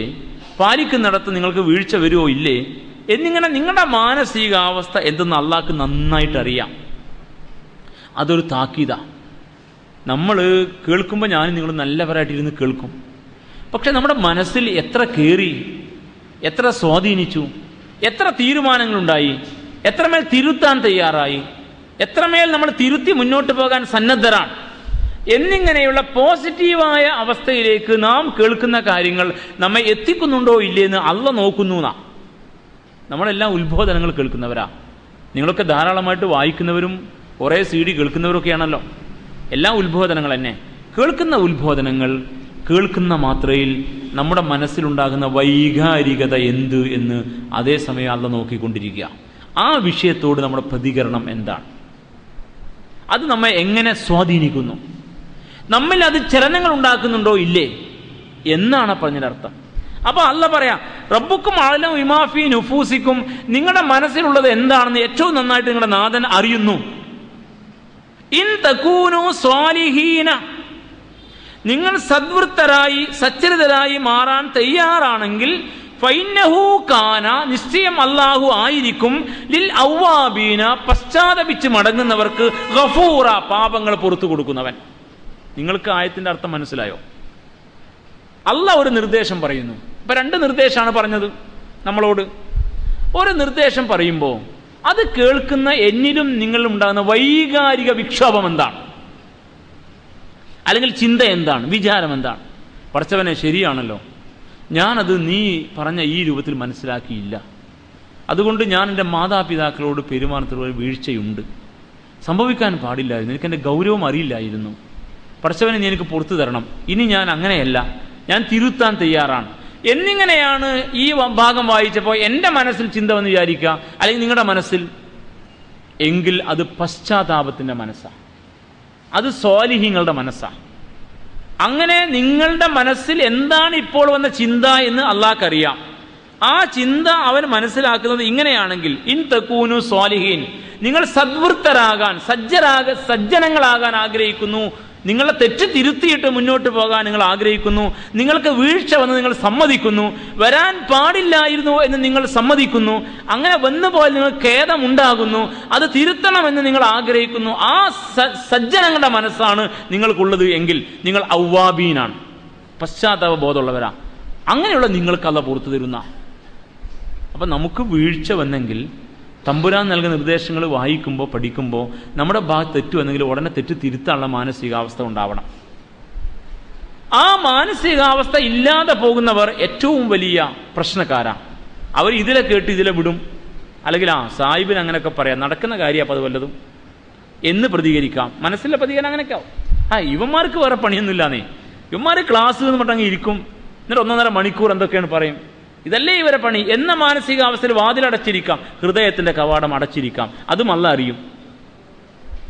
അത് മൂപ്പര് പറഞ്ഞു പോയിക്കോട്ടെ. നമ്മളിപ്പോൾ എന്തായിരുന്നാലും ഇനിയിപ്പോൾ മാതാപിതാക്കളെ വിളിച്ചുകൊണ്ടെന്ന് അത് ശരിയാവില്ല, മൂപ്പത്തി ബെഡ് കിടന്ന് മൂത്തൊഴിക്കുന്ന സമയമാണ്, നമുക്കിപ്പോൾ വേറെ പണിയില്ലേ എന്ന് ചിന്തിച്ചാൽ അങ്ങനെയും ചിന്തിക്കാം. ഈ വിഷയം കേൾക്കുമ്പോൾ അങ്ങനെയൊക്കെ ചിന്തിക്കാം. പല ചിന്തകളാണ് നമ്മുടെയൊക്കെ മനസ്സിലൂടെ കയറി വന്നിട്ടുണ്ടാവുക. അങ്ങനെയെങ്കിൽ സുമ്മും ബുക്കുമുൻ ഉമ്യും ഫഹും ലാ യർജിഊൻ, അവർ സുമ്മാണ്, ബുക്കുമാണ്, ഉമ്മയാണ്, ഫഹും ലാ യർജിഊൻ, നന്നാവില്ല. കണ്ണുണ്ട് പക്ഷേ ശരി കാണാൻ പറ്റാത്തവരാണ്, അതാണ് ഉമ്മി എന്ന് പറഞ്ഞ അർത്ഥം ഇവിടെ. കാതുണ്ട്, സത്യം കേൾക്കാൻ കഴിയാത്തവരാണ്, അതാണ് സുമ്മ് ബദിരറാണ്. ബുക്കുമ് ഊമയാണ്, സംസാരിക്കാൻ കഴിയും, സത്യം പറയാനും സത്യത്തിന് വേണ്ടി ശബ്ദിക്കാനും സത്യത്തെ ഉൾക്കൊണ്ടുകൊണ്ട് അതിന് നിലപാട് സ്വീകരിക്കാനും ആ നിലപാട് പ്രഖ്യാപിക്കാനും തയ്യാറില്ലാത്തവരാണ്. അവർ നന്നാവില്ല എന്ന് ഖുർആൻ പറഞ്ഞത് ഇത്തരം ആളുകളെയാണ്. അല്ലാതെ കണ്ണും കാതും ഇല്ലാത്തവരായിട്ടല്ല, കണ്ണും കാതൊക്കെ ഉണ്ട്, പക്ഷെ മനസ്സിൽ മാറ്റങ്ങൾ ഉണ്ടാവുന്നില്ല. അപ്പോൾ ഒരു വിഷയം പറഞ്ഞു കഴിഞ്ഞപ്പോൾ അള്ളാഹ് ചോദിക്കുക, ഇപ്പൊ നിങ്ങളുടെ മനസ്സിലെ ചിന്ത എന്താ? അത് ഞാൻ അറിയുന്നുണ്ട്. റബ്ബുക്കും അഅലമു ബിമാ ഫീ നുഫൂസിക്കും, നിങ്ങളുടെ മനസ്സിൽ ഇപ്പോഴുള്ള ചിന്ത അള്ളാഹ് അറിഞ്ഞുകൊണ്ടിരിക്കുകയാണ്. ഈ വിഷയങ്ങൾ കേൾക്കുമ്പോൾ നിങ്ങൾക്ക് വീഴ്ച പറ്റിയിട്ടുണ്ട് എന്ന തിരിച്ചറിവിലൂടെ കുറ്റബോധമാണെങ്കിൽ നിങ്ങൾ പശ്ചാത്താപബോധമുള്ളവരാണ്, അള്ളാഹ് നിങ്ങൾക്ക് പുറത്തു തരും. അല്ല നിങ്ങൾ തിരുത്തില്ല എന്നാണെങ്കിൽ ധിക്കാരികളാണ്, അള്ളാഹ് നിങ്ങളെ ധിക്കാരത്തിലൂടെ തുടർത്തും. എന്നിങ്ങനെ ശരിക്കും ആ തത്സമയം തമ്പുരാൻ ഇടപെടും, നിങ്ങളുടെ മനസ്സ് വായിച്ച് അവൻ നിലപാട് സ്വീകരിക്കും എന്ന് നമ്മളെ ഓർമ്മപ്പെടുത്തുക. വല്ലാതെ പേടിക്കേണ്ടുന്ന ആയത്തായി ഈ ആയത്ത്. തഹ്ദീറാണെന്നാണ് മുഫസ്സിർ, ഇത് വലിയൊരു ഭീഷണിയാണ്, വലിയ മുന്നറിയിപ്പാണ്. അതുകൊണ്ട് റബ്ബുക്കും അഅലമു ബിമാ ഫീ നുഫൂസിക്കും, നിങ്ങളുടെ മനസ്സിലുള്ള എന്താണെന്ന് അല്ലാഹു അറിഞ്ഞുകൊണ്ടിരിക്കുന്നു. ഇൻ തകൂനു സ്വാലിഹീന, നിങ്ങൾ സജ്ജനങ്ങളാകാൻ തയ്യാറാണെങ്കിൽ, നിങ്ങൾ തെറ്റ് തിരുത്തി മുന്നോട്ട് പോകുന്ന സദ്വൃത്തരായിട്ട് മുന്നോട്ട് പോകാൻ ആഗ്രഹിക്കുന്നവരാണെങ്കിൽ, ഫഇന്നഹു കാന ലൗവാബിന ഗഫൂറ, അല്ലാഹു പശ്ചാത്തപിക്കുന്നവർക്ക് പാപങ്ങൾ പുറത്തു കൊടുക്കുന്നവനാണ്. ആർക്കാണല്ല പാപം പുറത്തു കൊടുക്കുക? അതിൻ്റെ ഉത്തരാണിത്. നമ്മൾ അല്ലാഹുമ്മ ഉഗ്ഫിർലി ദുനൂബി എന്നാണ് കഴിഞ്ഞ ദിവസം വരെ ചൊല്ലിയിരുന്നത്. ഇപ്പോൾ അല്ലാഹുമ്മ ഇന്നക അഫൂൻ തുഹിബ്ബുൽ അഫ്വ ഫഅഫു അന്നി എന്നാ ചൊല്ലുന്നത്. പടച്ചവനെ മാപ്പാക്കണേ, നീ മാപ്പ് കൊടുക്കാൻ ഇഷ്ടമുള്ളവനാണ്. അല്ലാഹ് ആർക്കാ മാപ്പ് കൊടുക്കുക? അല്ലാഹ് ആർക്കാ പുറത്തു കൊടുക്കുക? സംഭവിച്ചു പോയ തെറ്റിൽ നിന്ന് പിൻവാങ്ങാൻ തയ്യാറുള്ളവർക്കാ പുറത്തു കൊടുക്കുക. തെറ്റിനെ കുറിച്ചൊന്നും ചിന്തിക്കാതെ, അതൊന്നും വിഷയാക്കാതെ, ഇപ്പം റമദാൻ മാസത്തിന് മുമ്പ് ചെയ്ത് കിടക്കട്ടെ, റമദാനിൽ ഇപ്പം നമ്മൾ വളരെ ഉഷാറാ, ശേഷം ചെയ്യാൻ പോണ കാര്യവും കിടക്കട്ടെ എന്ന് വിചാരിച്ചുള്ള ഈ പോക്കൊന്നും ശരിയാവില്ല. അങ്ങനെ ഇവന് ഒരുപാട് ഇരുന്ന് ഇസ്തിഗ്ഫാർ നടത്തി, അവിടെ ഉസ്താദ് പ്രഖ്യാപിച്ചു തൗബ ഉണ്ടെന്ന്, അപ്പോൾ തൗബക്ക് അങ്ങോട്ട് ഓടി. ഇവിടെ അടുത്ത ഉസ്താദ് ഇസ്തിഗ്ഫാറിന്റെ ദുആ അപ്പോൾ ഇങ്ങോട്ട് ഓടി. അപ്പുറത്തെ ഉസ്താദ് 6666 രൂപ അടച്ചാൽ മതി തൗബ കിട്ടുമെന്ന്, അപ്പോൾ അത് പോയി അടച്ച് റിസീറ്റും വാങ്ങി. ഇങ്ങനൊന്നും കിട്ടുന്ന പരിപാടിയല്ലത്. അല്ലാഹ് പറയാ, പശ്ചാത്താപം നിന്റെ മനസ്സിലുണ്ടോ? തെറ്റ് പറ്റിയിരിക്കുന്നു നിനക്ക് നല്ല ബോധ്യമുണ്ടായി ഈ വിഷയങ്ങൾ കേട്ടപ്പോൾ, തെറ്റ് തിരുത്താൻ തയ്യാറായ മാനസികാവസ്ഥയും ഉണ്ടായി. ആ തെറ്റ് തിരുത്തി പശ്ചാത്തപിച്ച് അള്ളാഹുവിലേക്ക് മടങ്ങാൻ തയ്യാറാണ്, ഇനി നല്ല നിലക്കെ ജീവിക്കൂ എന്ന തീരുമാനമുണ്ടെങ്കിൽ ഫൈന്നഹു കാന ലവ്വാബിന ഗഫൂറ, അങ്ങനെ പശ്ചാത്തപിക്കുന്ന ആളുകളുടെ പാപം അല്ലാഹു പൊറുക്കുന്ന. അല്ലാതെ അതൊന്നും തൊടാതെ ദിക്റിലും ദുആയിലും ഇസ്തിഗ്ഫാറിലും മഗ്ഫിറത്തിന്റെ ദുആയിലും ഒക്കെ അങ്ങ് പങ്കെടുത്താൽ ശരിയാകുമെന്നൊന്നും ആരും വിചാരിക്കരുത്. അങ്ങനെയൊക്കെ വിചാരിച്ചതാ കുഴപ്പം. അങ്ങനെ വിചാരിക്കുന്നവരാണ് 27-ാം രാവിനെ മാത്രം പ്രതീക്ഷിച്ച് ഓടുന്നവർ. കാരണം ഒരു ദിവസം ഒരു ശിവരാത്രി ആക്കുക, അന്ന് ശിവരാത്രി, അന്ന് പിന്നെ ദ്വാ, മറ്റ് എന്തെല്ലാം സാധ്യമൊക്കെ എല്ലാം അന്നങ്ങ് ഉറക്കളച്ചിട്ട് എല്ലാം കൂടി അങ്ങ് നേടണം. പിന്നെ അടുത്ത 27-ാം നോക്കിയാൽ മതിയല്ലോ എന്നാ. അങ്ങനൊന്നും ഇസ്ലാമിൽ എവിടെയില്ല. ഇതൊക്കെ മനസ്സിലാ മാറ്റം ഉണ്ടാവേണ്ടത്. അത്തക്കുവാ ഹാഹുന, ഇങ്ങനെയാണ് കൈവച്ച റസൂലുള്ള ഹൃദയത്തിന് മുകളിൽ. അത്തക്കുവാ ഹാഹുന, ഇവിടെയാണടോ ഈ പേടിയും ഭയമൊക്കെ ഉണ്ടായി വരേണ്ടത്. അവിടെ മാറ്റം ഉണ്ടാവട്ടെ, എങ്കിൽ അള്ളാഹ് കാണും. അത് അള്ളാഹ്ക്ക് മതി, അത് മതി അള്ളാഹ്ക്ക്. അവൻ നിലപാട് സ്വീകരിക്കാൻ തയ്യാറാ. നിങ്ങൾ തെറ്റ് തിരുത്തി നിങ്ങൾ സജ്ജനങ്ങളായി മാറാൻ തയ്യാറാണെങ്കിൽ ഫൈന്നഹു കാന ലവ്വാബിന ഗഫൂറ, പശ്ചാത്താപ വിവശർക്ക്, പശ്ചാത്താപ ബോധമുള്ളവർക്ക് തെറ്റ് പറ്റിയല്ലോ തമ്പുരാനെ, ഞാൻ ഇങ്ങനെയല്ലല്ലോ കാര്യങ്ങൾ മനസ്സിലാക്കിയത്, അല്ലെങ്കിൽ ഇത്രയും കാലം മാതാപിതാക്കൾ ഇങ്ങനെയല്ലല്ലോ പെരുമാറിയത് എന്നൊക്കെ തോന്നിയാൽ അത് മതി പടച്ചവന്. നിങ്ങൾ മാറാൻ തയ്യാറാണെങ്കിൽ നിങ്ങളെ പാപങ്ങൾ പുറത്തു നിന്ന് നിങ്ങളെ നല്ല വഴിക്ക് നയിക്കാൻ അള്ളാഹു തയ്യാറാണ്. മൂന്നാമത്തെ നിർദ്ദേശം, നിങ്ങളുടെ അടുത്ത കുടുംബങ്ങൾക്ക്, അടുത്ത ബന്ധുക്കൾക്ക് ഹക്ക് വകവെച്ചു കൊടുക്കണം, അവരുടെ അവകാശം വകവെച്ചു കൊടുക്കണം. വൽ മിസ്കീന, അശരണരും അഗതികളും വിധവകളും പ്രാന്തവൽകൃതരുമായ കൈത്താങ് ആവശ്യമുള്ളവർക്ക്, അഥവാ അഗതികൾക്ക് എന്നാണ് ഒറ്റ വാക്കിൽ പറയാം, അവർക്കും അവരുടെ ഹക്ക് നിർബന്ധമായി കൊടുക്കേണ്ട അവകാശം വകവെച്ചു കൊടുക്കണം. വബിനസ്സബീൽ, വഴിയാത്രക്കാർ അല്ലെങ്കിൽ അഭയാർത്ഥികൾ, നിങ്ങളുടെ നാട്ടിലൂടെ സഞ്ചരിച്ച് നീങ്ങുന്ന സംഘം, നിങ്ങളുടെ നാട്ടിൽ വന്നുപെട്ട അഭയാർത്ഥികൾ, അവരോടും നിങ്ങൾ നിങ്ങളുടെ ഹക്ക് നിർവഹിക്കണം. വലാ തുബസ്സിർ തബ്സീറ, ഒരിക്കലും നിങ്ങൾ ആവശ്യമുള്ള കാര്യത്തിന് അധികം ചെലവഴിക്കരുത്, അഥവാ ദൂർത്തടിക്കരുത്. വല്ലാത്തൊരു വർത്താനാ പറഞ്ഞു. അതിലെ ഒരു തത്വം നമുക്ക് വിശദീകരിച്ച് നിർത്താം, ബാക്കി നമുക്ക് അടുത്ത ക്ലാസ്സിൽ തുടരാം. നിങ്ങൾ നിങ്ങളുടെ കുടുംബത്തിൽപ്പെട്ടവർക്ക് ഹക്ക് കൊടുക്കണം എന്നാ. നമ്മുടെ കുടുംബം എന്ന് പറഞ്ഞാൽ ഞാനും എൻ്റെ ഭാര്യയും കുട്ടികളും ഏറി വന്ന മാതാപിതാക്കളും എന്ന ഒരു ചെറിയ യൂണിറ്റ് മാത്രമല്ല, അത് നമ്മുടെ ന്യൂക്ലിയസ് കുടുംബം, അണുകുടുംബം എന്ന് പറയാം, നമ്മൾ അതിനകത്തുള്ളത്. പക്ഷെ കുടുംബം എന്ന് പറയുമ്പോൾ ഇസ്ലാമിൻ്റെ സങ്കല്പം വിശാലമാണ്. അത് പല ഭാഗത്ത് ഖുർആൻ വിശദീകരിച്ചിട്ടുണ്ട്. നമ്മുടെ മാതാപിതാക്കൾ, അവരുമായി ബന്ധപ്പെട്ട സഹോദരി സഹോദരന്മാർ, നമ്മുടെ സ്വന്തം സഹോദരി സഹോദരന്മാർ, നമ്മുടെ ഭാര്യയുടെ ബന്ധുക്കൾ, അങ്ങനെ അങ്ങ് തുടങ്ങിയിട്ട് നമ്മുടെ പെൺമക്കൾ, ആൺമക്കൾ, അവർ പെണ്ണെടുത്തതും അവർക്ക് പെണ്ണ് കൊടുത്തതുമായ ബന്ധങ്ങൾ, ഇങ്ങനെയൊക്കെ വരുന്ന ഒരു വിശാലമായ തലമുണ്ട്. അതിന് വേണമെങ്കിൽ അടുത്ത കുടുംബം, അകന്ന കുടുംബം എന്നിങ്ങനെ രണ്ട് പട്ടികയിൽ നിർത്താം. പക്ഷെ അതെല്ലാം കുടുംബം എന്ന യൂണിറ്റിലാണ് വരിക. സ്വാർത്ഥതയുടെ കാലമാണ് നമ്മുടെ കാലം. അതുകൊണ്ട് നമ്മുടെ ബാങ്ക് ബാലൻസും നമ്മുടെ കുറച്ച് അംഗങ്ങളും മാത്രമാണ് ഇപ്പോൾ നമ്മുടെ രീതിശാസ്ത്രം. പറയാൻ പറ്റുമെന്ന് എനിക്കറിയില്ല. പറഞ്ഞാൽ പറയുന്ന എന്നെ വിമർശിക്കാനാണ് നിങ്ങൾ ശ്രമിക്കുക. പക്ഷെ ആദ്യം വിട്ടേക്ക് തൽക്കാലം. മനസ്സിലാക്കാൻ വേണ്ടി പറയുന്ന കാര്യങ്ങൾ അങ്ങനെ തന്നെ മനസ്സിലാക്കാം. ഇപ്പം നമ്മുടെ കാറിൻ്റെ ഒരു പ്രശ്നം എന്താ? നമ്മുടെ കാറിൽ 4 ആളെ ഇരിക്കും എന്നുള്ളതാണ്. അത് ചെറിയ കാറ് വാങ്ങിയത് നമ്മൾ നല്ല കാര്യം തന്നെ, ഞാൻ കാറ് വിമർശിക്കാനല്ല. പക്ഷെ 4 ആളിരിക്കുന്ന കാറിൻ്റെ കുഴപ്പം എന്താ? അപ്പം ഞാനും ഭാര്യയും പിന്നെ 2 കുട്ടികളൊന്നേ പറ്റുള്ളൂ, കാരണം സീറ്റില്ല. പിന്നെ അപ്പോൾ അത് മാത്രമാണ് നമ്മുടെ കുടുംബം എന്നായി പോവുക. മനുഷ്യനായി പോകുന്ന ഒരവസ്ഥയാണ്. നിങ്ങൾ പോയിട്ട് ഇനി കാറ് 4 സീറ്റുള്ളപ്പോൾ ഇമാം വിമർശിച്ചെന്ന് പറയണ്ട. നിങ്ങൾ ഉമ്മാനെ കൂടി കയറ്റാൻ നോക്കിയാൽ മതി എന്ന് ഞാൻ പറഞ്ഞ് നടത്തുള്ളൂ. ഉമ്മാനെ ഇപ്പം എന്നെ കയറ്റാൻ നോക്ക്. ഇപ്പം എന്താ വെച്ചാൽ ഭാര്യയും ഞാനും എൻ്റെ 2 കുട്ടികൾ മതി എന്നാണ് വെച്ചിരിക്കുന്നത്. അവർക്കെതിൽ സീറ്റുള്ളൂ. ഉപ്പയും ഉമ്മയും പുറത്താ. കുടുംബത്തെ കൊള്ളുന്ന വണ്ടി നമുക്കില്ല, വണ്ടിയിൽ കൊള്ളുന്ന കുടുംബം മതി എന്ന് വെച്ചവരാ നമ്മൾ. അങ്ങനെ നമ്മൾ ആയിപ്പോയപ്പോണ്ടായ ദുരന്തത്തെക്കുറിച്ചാണ് ഈ പറയുന്നത്. വണ്ടി അവിടെ നിൽക്കട്ടെ, കാഴ്ചപ്പാട് മാറിയാൽ മതി. അങ്ങനെ മനസ്സിലാക്കേണ്ടത്. അല്ലാതെ ഇത് പറയുന്നത് കാളയെക്കുറിച്ച് പറയുമ്പോൾ കയറിനെ കുറിച്ച് പറഞ്ഞത് എടുക്കരുത്. ഞാനിപ്പോൾ പറഞ്ഞ കുടുംബത്തെക്കുറിച്ച്, അവ വണ്ടിയെക്കുറിച്ച് പറഞ്ഞ എടുത്തിട്ട് അത് 4 സീറ്റുള്ള വണ്ടി പറ്റില്ല പാളയം ഇമാം പറഞ്ഞിട്ടുണ്ട്. അങ്ങനെ കുറേ ആൾക്കാരുണ്ട് നമ്മളെ ഈ ക്ലാസ്സും കുത്തിമി കേൾക്കുന്ന കൂട്ടത്തിൽ. പടച്ചവനോട് പൊറുക്കട്ടെ, എന്താ പറഞ്ഞാൽ ഈ പഹയന്മാർക്ക് മനസ്സിലാവില്ല. മർമ്മം വിട്ടിട്ട് വേറെ എന്തെങ്കിലും പറഞ്ഞുകൊണ്ട് നടക്കും. വലിയ ശല്യം അത്ര ആൾക്കാർ. പിന്നെ എന്ത് ചെയ്യാൻ പറ്റും? അപ്പം മർമ്മം കുടുംബം എന്ന പോയിന്റിനെ കുറിച്ച്, അല്ലാതെ വണ്ടിയെ കുറിച്ചല്ല.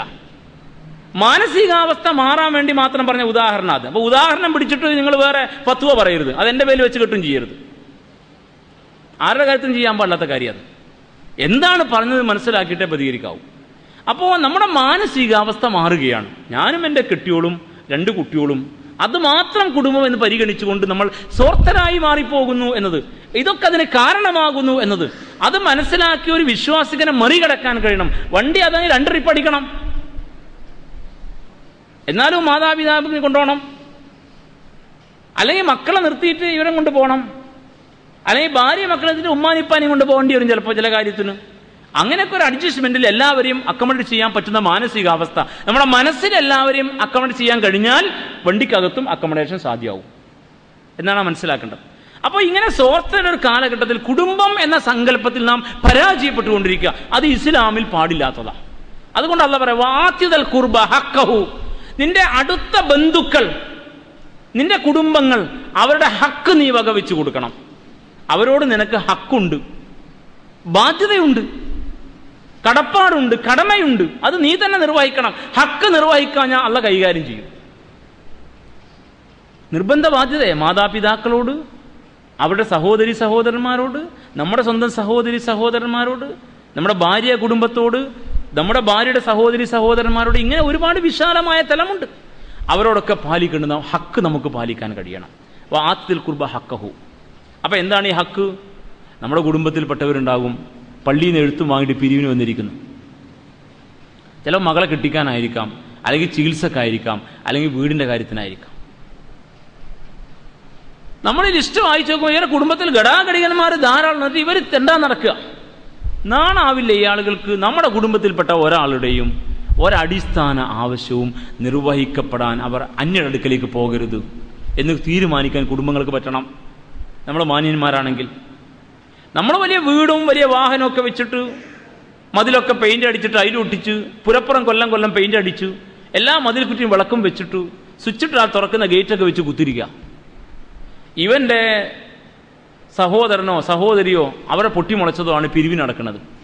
വീടൊന്ന് ഷീറ്റ് മേയാൻ, അല്ലെങ്കിൽ കടം വീട്ടാൻ. ഇതൊക്കെ വലിയ ഗതികേടാണ്. അല്ലാഹു വിടൂല എന്നാ. അതുകൊണ്ട് നമ്മുടെ കുടുംബത്തോട് നമുക്ക് ഹക്കുണ്ട് എങ്കിൽ നമ്മുടെ കുടുംബത്തിൽ ഒരാളും പട്ടിണി കിടക്കാൻ പാടില്ല, കൂരയില്ലാത്തവരാകാൻ പാടില്ല, ചികിത്സക്ക് മറ്റൊരു സഹായം തേടേണ്ട ഗതികേട് വരാൻ പാടില്ല. അവരുടെ പഠനവും വിദ്യാഭ്യാസവും എല്ലാം ഭംഗിയായി നടത്താൻ നമുക്ക് പറ്റണം. അതിന് നമ്മൾ കുടുംബങ്ങൾ ഒന്നിക്കണമെന്നേ. അവിടെയാണ് ഒന്നിക്കേണ്ടത്, അല്ലാതെ ജാഹിലിയത്തിലെ ഒന്നിക്കലല്ല. കുടുംബത്തെ തൊട്ടാൽ തൊട്ടവനെ തട്ടുന്നവൻ എല്ലാം കൂടി ഇളകും. കുടുംബത്തെ മാന്യമായി കൊണ്ടു നടത്താൻ ആരും ഉണ്ടാവില്ല. അങ്ങനെയാണ്. വോട്ടിന്റെ പേര് പറയുമ്പോൾ കുടുംബത്തിന്റെ പേരും പറഞ്ഞ് വോട്ടൊക്കെ കൈക്കലാക്കാൻ വേണ്ടി ഒരുപാട് കളി കളിക്കും. എന്നാൽ ഈ കുടുംബത്തെ നേരെ ചൊവ്വേ കൊണ്ടു നടക്കാനോ അതിനിവരെ കാണില്ല. അങ്ങനെയൊന്നും പാടില്ല. ഇതിലൊക്കെ ഹക്കാണ് കൊടുക്കേണ്ടത്. അപ്പോൾ കുടുംബത്തെ നേരെ ചൊവ്വേ ഇസ്ലാമികമായി കൊണ്ടു നടക്കുക, പ്രശ്നങ്ങൾ ഏറ്റെടുക്കുക, അവരുടെ ബാധ്യതകൾ ഏറ്റെടുക്കുക, അതിന് പരിഹാരം കാണുക, നമ്മൾ മുന്നിട്ടിറങ്ങുക, എല്ലാവരെയും കോർഡിനേറ്റ് ചെയ്യുക. അങ്ങനെ അവരുടെ പ്രശ്നങ്ങളൊക്കെ ഭംഗിയായി നിർവഹിച്ച് നമ്മൾ തന്നെ അവരുടെ പ്രശ്നങ്ങൾക്ക് പരിഹാരം ഉണ്ടാക്കുന്ന ഈ ഹക്ക് ബാധ്യത നടത്തണം. അത് കുടുംബത്തിൻ്റെ കാര്യത്തിലാണ്. ഇനി കുടുംബത്തിന് പുറത്ത് കുറേ ആളുകളുണ്ട്, അവരാണ് മസാക്കീൻ. നമ്മുടെ കുടുംബത്തിലെ കാര്യം നമ്മൾ നോക്കും.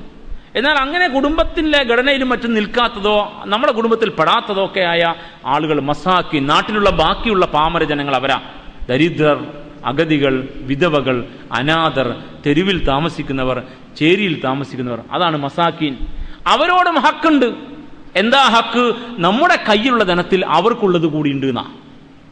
അത് മനസ്സിലാക്കാത്തതുകൊണ്ടാ പേടിക്കേണ്ടെന്ന് വർത്താന. വഫി അംവാലിഹിം ഹക്കുൻ ലിസ്സാഇലി വൽ മഹ്റൂം. അവരുടെ ധനത്തിൽ, നമ്മുടെ ധനത്തിൽ, വിശ്വാസികളുടെ കാര്യം പറ, വിശ്വാസികളുടെ ധനത്തിൽ ഹക്കുണ്ട്. നിർബന്ധമായും കൊടുത്തു വിട്ടേണ്ട അവകാശത്തിന് ഹക്ക് എന്ന് പറയാ. വഫി അംവാലിൻ ഹക്കുൻ. അവരുടെ എല്ലാവരുടെയും ധനത്തിൽ ഒരു പങ്ക് നിർബന്ധമായി കൊടുക്കേണ്ടതുണ്ട്. ആർക്ക്? ലിസ്സാഇലി, ചോദിച്ചു വരുന്നവർക്ക്. വൽ മഹ്റൂം. മഹ്റൂം എന്ന ജീവിത വൃത്തി തടയപ്പെട്ടവൻ, ഉടുതുണിക്ക് മറുതുണിയില്ലാത്തവൻ, കയറിക്കിടക്കാൻ കൂരയില്ലാത്തവൻ, വിദ്യാഭ്യാസം, ചികിത്സ, ഭക്ഷണം എന്ന അടിസ്ഥാന ആവശ്യങ്ങൾ നിവർത്തിക്കാൻ കഴിയാത്ത അവർക്ക് ഹക്കുണ്ട്. നമ്മുടെ സ്വത്തിൽ കൊടുത്തേ പറ്റൂ. സക്കാത്ത് അതാണ്. സക്കാത്ത് കൊടുത്താൽ പ്രശ്നം തീരില്ലെങ്കിലോ പിന്നെയും കൊടുക്കണമെന്നാ ഈ ആയത്തിനെ കുറിച്ച് ഇപ്പോൾ ഓതി വെച്ച ഈ ആയത്തിനെ കുറിച്ച് മുഫസ്സിരീങ്ങൾ പറയുന്നു. ഒരു നാട്ടിലെ പണക്കാർ സക്കാത്ത് കൊടുത്തിട്ടും അവിടുത്തെ അടിസ്ഥാന ആവശ്യങ്ങൾ നിർവഹിക്കാൻ കഴിയാതെ പോകുന്ന ആളുകളുടെ എണ്ണം ബാക്കിയുണ്ടെങ്കിൽ പിന്നെയും കൊടുക്കണമെന്നാണ് ഈ ആയത്ത് പറയുന്നത്. അപ്പൊ സക്കാത്ത് മാത്രം കൊടുത്ത് മിണ്ടായിരുന്നാൽ ശരിയാവില്ല.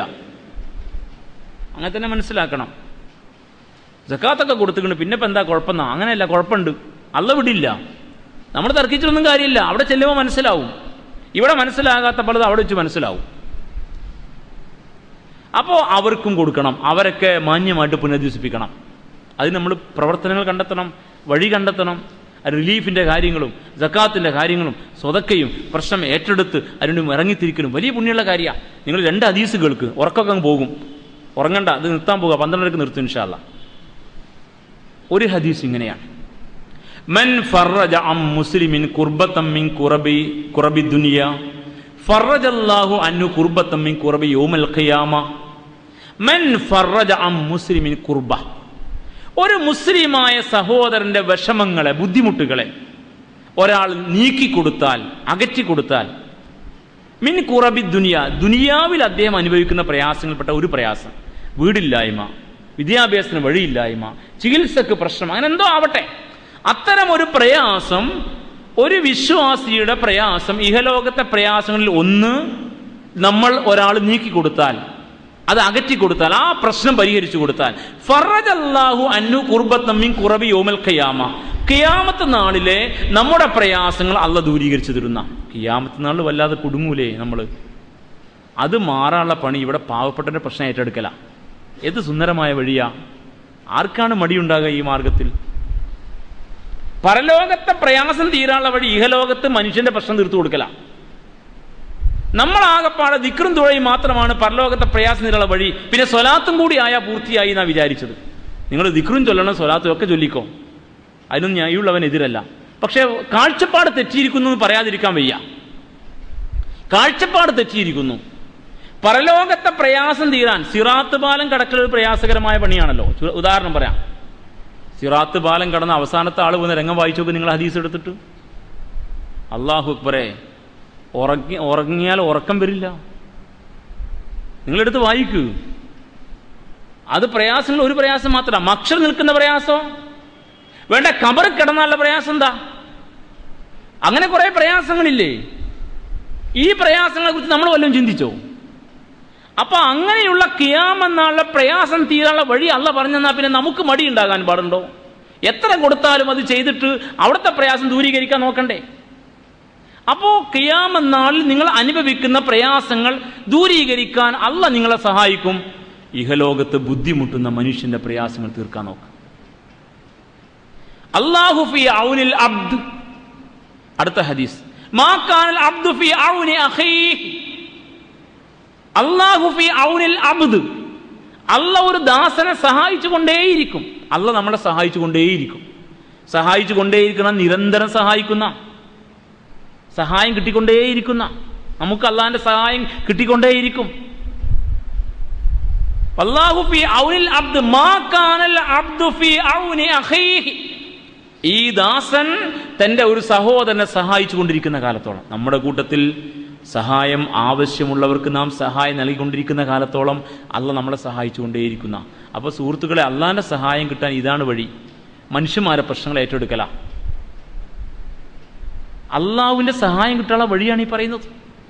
ഇനി ഒരു ഹദീസ് കേൾക്കുക. റസൂലുള്ളാഹി പറയാ സ്വല്ലല്ലാഹു അലൈഹി വസല്ലം, ഒരു മനുഷ്യന്റെ പ്രശ്നം നമ്മൾ അറിഞ്ഞു, ബുദ്ധിമുട്ടുന്ന ഒരാളുടെ പ്രശ്നം, ന്യായമായ പ്രശ്നം. അങ്ങനെ ആ പ്രശ്നത്തിന് പരിഹാരമുണ്ടാക്കാൻ വേണ്ടി ഇതറിഞ്ഞ ആൾ അല്ലെങ്കിൽ ആളുകൾ ഇറങ്ങി പുറപ്പെട്ടു. ചിലപ്പോൾ ഒരു വ്യക്തി, ചിലപ്പോൾ വ്യക്തികൾ കൂടിയിട്ടാണ് പരിഹാരം ഉണ്ടാക്കാൻ പറ്റുക. അങ്ങനെ സംഭവിക്കും. വിഷയങ്ങളുടെ ആഴമനുസരിച്ചാണല്ലോ അതിൻ്റെ വ്യാപ്തി ഉണ്ടാവുക. ചിലപ്പോൾ ഒരു വ്യക്തിക്ക് പരിഹരിക്കാൻ പറ്റും, ചിലപ്പോൾ നമ്മൾ കുറച്ച് ആളുകൾ സമീപിച്ച് പരിഹരിക്കേണ്ടി വരും. ആവട്ടെ, ഒരു വ്യക്തിയുടെ പ്രയാസം അറിഞ്ഞു, അത് പരിഹരിക്കാൻ വേണ്ടി ഒരു വ്യക്തിയോ ഒരു സംഘമോ ഇറങ്ങി പുറപ്പെട്ടു. അങ്ങനെ ആ പ്രശ്നം പരിഹരിച്ചിട്ട് അവർ തിരിച്ചു വന്നാൽ 10 കൊല്ലം എഴുത്തിക്കാഫിരിക്കുന്നതിനേക്കാൾ പുണ്യമാണ്. 10 കൊല്ലം എഴുത്തിക്കാഫിരിക്കുന്നതിനേക്കാൾ പുണ്യം. നമ്മളിപ്പോൾ എത്ര കൊല്ലമായി ഇരിക്കണത്? നമ്മളിപ്പോൾ രാത്രി ഇഴ്തികാഫിൻ്റെ ആൾക്കാർ, നമുക്ക് 10 കഴിയുള്ളതുകൊണ്ടാണ്. ഞാൻ നിങ്ങളെ കുറ്റപ്പെടുത്താനൊന്നും പറഞ്ഞല്ല, നഊദുബില്ലാ, അങ്ങനെ വിചാരിക്കല്ലേ. 24 രാവിലെ മഗ്‌രിബിന് പള്ളിയിൽ പ്രവേശിച്ചിട്ട് മാസപ്പിറ കണ്ടതിൻ്റെ പ്രഖ്യാപനം വരുമ്പോൾ പള്ളിയിൽ നിന്ന് ഇറങ്ങുന്ന പണിയാണ് ഇഴ്തികാഫ് എന്ന് പറഞ്ഞാൽ. അങ്ങനെ തന്നെ മനസ്സിലാക്കണം. നമ്മൾ ആൾക്കാരൊക്കെ ധരിച്ചു പോയത് പള്ളിയിൽ ഇങ്ങനെ ഇഴ്തികാഫിൻ്റെ നിയ്യത്തിൻ്റെ ബോർഡ് വെക്കാറുണ്ട്. ബോർഡ് അവിടെ ഇരുന്നോട്ടെ, നിങ്ങൾ പോയി പറിച്ചു കളയൊന്നും വേണ്ട. അപ്പോൾ ഈ ഇഴ്തികാഫിന് എപ്പോഴുള്ള പരിപാടിയാണോ? നമ്മളിപ്പോൾ ഒരു അഡ്ജസ്റ്റ്മെൻറ്റിൽ ഇതെല്ലാം ഇഴ്തികാഫാക്കി മാറ്റുക. എപ്പോൾ നോമ്പൊക്കെ വിട്ട് നോമ്പ് കഴിഞ്ഞ് നിങ്ങൾ പള്ളിയിൽ കയറി, അപ്പോൾ 3 മണിക്കാണ് സെക്രട്ടറി ചെല്ലാൻ പറഞ്ഞത്. പാളയത്താണ് വന്നിരിക്കുന്നത്. അപ്പോൾ നിങ്ങൾ രാവിലെ ഓഫീസിൽ പേപ്പർ കൊടുത്തതാ 3 മണിക്ക് ചെല്ലാൻ പറഞ്ഞു. അങ്ങനെ നിങ്ങൾ അവിടുന്ന് ക്യാൻറ്റീനിൽ ചോറൊക്കെ കഴിച്ചു. ഇവിടെ വന്നപ്പോൾ 1:10 നിസ്കാരം. അവ നിസ്കരിക്കാൻ വേണ്ടി ഇവിടെ ഇരുന്ന് നിസ്കരിച്ച് കഴിഞ്ഞപ്പോൾ ചോറും കഴിച്ചു. ഇന്നാ ഇനിയിപ്പോൾ 3 മണി വരെ ഇഴ്തികാഫ് ആയിക്കോട്ടെ, നമുക്ക് കുഴപ്പമൊന്നുമില്ല. കാരണം ബോർഡ് വായിച്ചപ്പോൾ തോന്നിയ ഇഴ്തികാഫാക്കാന്ന്. എനിക്കറിയില്ല നോമ്പിലല്ലാതെ ഇഴ്തികാഫ് ഉണ്ടോന്ന്, എനിക്കറിയില്ല. നിങ്ങൾക്കറിയെങ്കിൽ നിങ്ങൾ ചെയ്തോ, എനിക്കറിയില്ല. നോമ്പിലാണ് ഇഴ്തികാഫ് എന്നാണ് ഞാൻ പഠിച്ച ഇസ്ലാം. അല്ലാത്തപ്പോൾ ഇരുന്നാൽ പുണ്യം കിട്ടുമെങ്കിൽ നല്ല കാര്യം, ഇരുന്നോളണം, ഒരു കുഴപ്പം വിചാരിക്കണ്ട. അപ്പോൾ ഇഴ്തികാഫ് ഇങ്ങനെയൊക്കെയാണ്. അത് ഭയങ്കര സംഗതിയാണ്, ഭയങ്കര പുണ്യമുള്ള കാര്യമാണെന്നൊക്കെ പഠിച്ചു. ശരി തന്നെ, നോമ്പിലായിക്കോട്ടെ അല്ലാത്തപ്പോഴായിക്കോട്ടെ, എനിക്ക് പരാതിയൊന്നുമില്ല. പക്ഷേ അതേ ഇഴ്തികാഫിനെ വെച്ച് അള്ളാഹുവിൻ്റെ റസൂൽ പഠിപ്പിക്കുക, ഒരാളുടെ പ്രശ്നം ഏറ്റെടുത്തിട്ട് ആ പ്രശ്നം പരിഹരിച്ചാൽ 10 കൊല്ലം ഇഴ്തികാഫിരിക്കുന്ന പുണ്യാണെന്ന്. അപ്പോൾ അതിനും പുണ്യമുണ്ട്, ഭയങ്കര പുണ്യല്ലേ, ചെറിയ പുണ്യ. പക്ഷെ നമ്മളിപ്പോൾ ഇഴ്തികാഫിൻ്റെ പുണ്യവും സ്വലാത്തിൻ്റെ പുണ്യവും ദിക്റിൻ്റെ പുണ്യവും ദുആന്റെ പുണ്യവും ഒക്കെയാണ് പഠിച്ചത്. മനുഷ്യന്റെ പ്രശ്നങ്ങൾ പരിഹരിക്കുന്നതിന് പുണ്യത്തെക്കുറിച്ച് പഠിച്ചില്ല. അതുകൊണ്ട് കാരുണ്യവും സ്നേഹവും ഒന്നും മുസ്ലിം സമുദായത്തിൻ്റെ കയ്യിലല്ല, അത് ക്രിസ്ത്യാനിയുടെ കയ്യിലാണെന്ന് നമ്മൾ വിലയിരുത്തി. എല്ലാ കാരുണ്യവും സ്നേഹവും നന്നായി കാഴ്ചവെച്ചൊരു പ്രവാചകനാണ് തിരുനബി സല്ലല്ലാഹു അലൈഹി വസല്ലമ. ആ പ്രവാചകനാണ് പാവങ്ങളെ വാരിയെടുത്തതും കോരിയെടുത്തതും ഒക്കെ. മക്കയിലെ ഏഴകളെയും തോഴകളെയും അടിമകളെയും വാരിയെടുത്തത് പ്രവാചകനായിരുന്നു, പ്രവാചകന്റെ സഹാബെ കിറാം. പക്ഷേ ഇന്ന് കോരിയെടുക്കാനും വാരിയെടുക്കാനും കന്യാസ്ത്രീമാരും അച്ഛന്മാരാണ് പോണത്. നമുക്ക് ആ പണിയൊക്കെ നിർത്തി നമ്മൾ പള്ളിക്കകത്ത് കൂടി, അതിൻ്റെ കുഴപ്പമുണ്ട് എന്ന് മനസ്സിലാക്കാൻ വേണ്ടി മാത്രമാണ് ഞാൻ ഇതിനെ വിമർശിച്ചത്. അല്ലാതെ ദിക്റിന് ദുആയും കുറ്റം പറയുന്ന ആരും പറയരുത്. എനിക്ക് പേടിയാണ് നിങ്ങൾ നാളെ എന്താ പറയാന്നുള്ളത്. ഉദ്ദേശിച്ചതല്ലാതെ പറഞ്ഞു പോകുമെന്ന് പേടിയുള്ളത് കൊണ്ടാണ് ഇങ്ങനെ എടുത്തെടുത്ത് പറയേണ്ടി വരുന്നത്.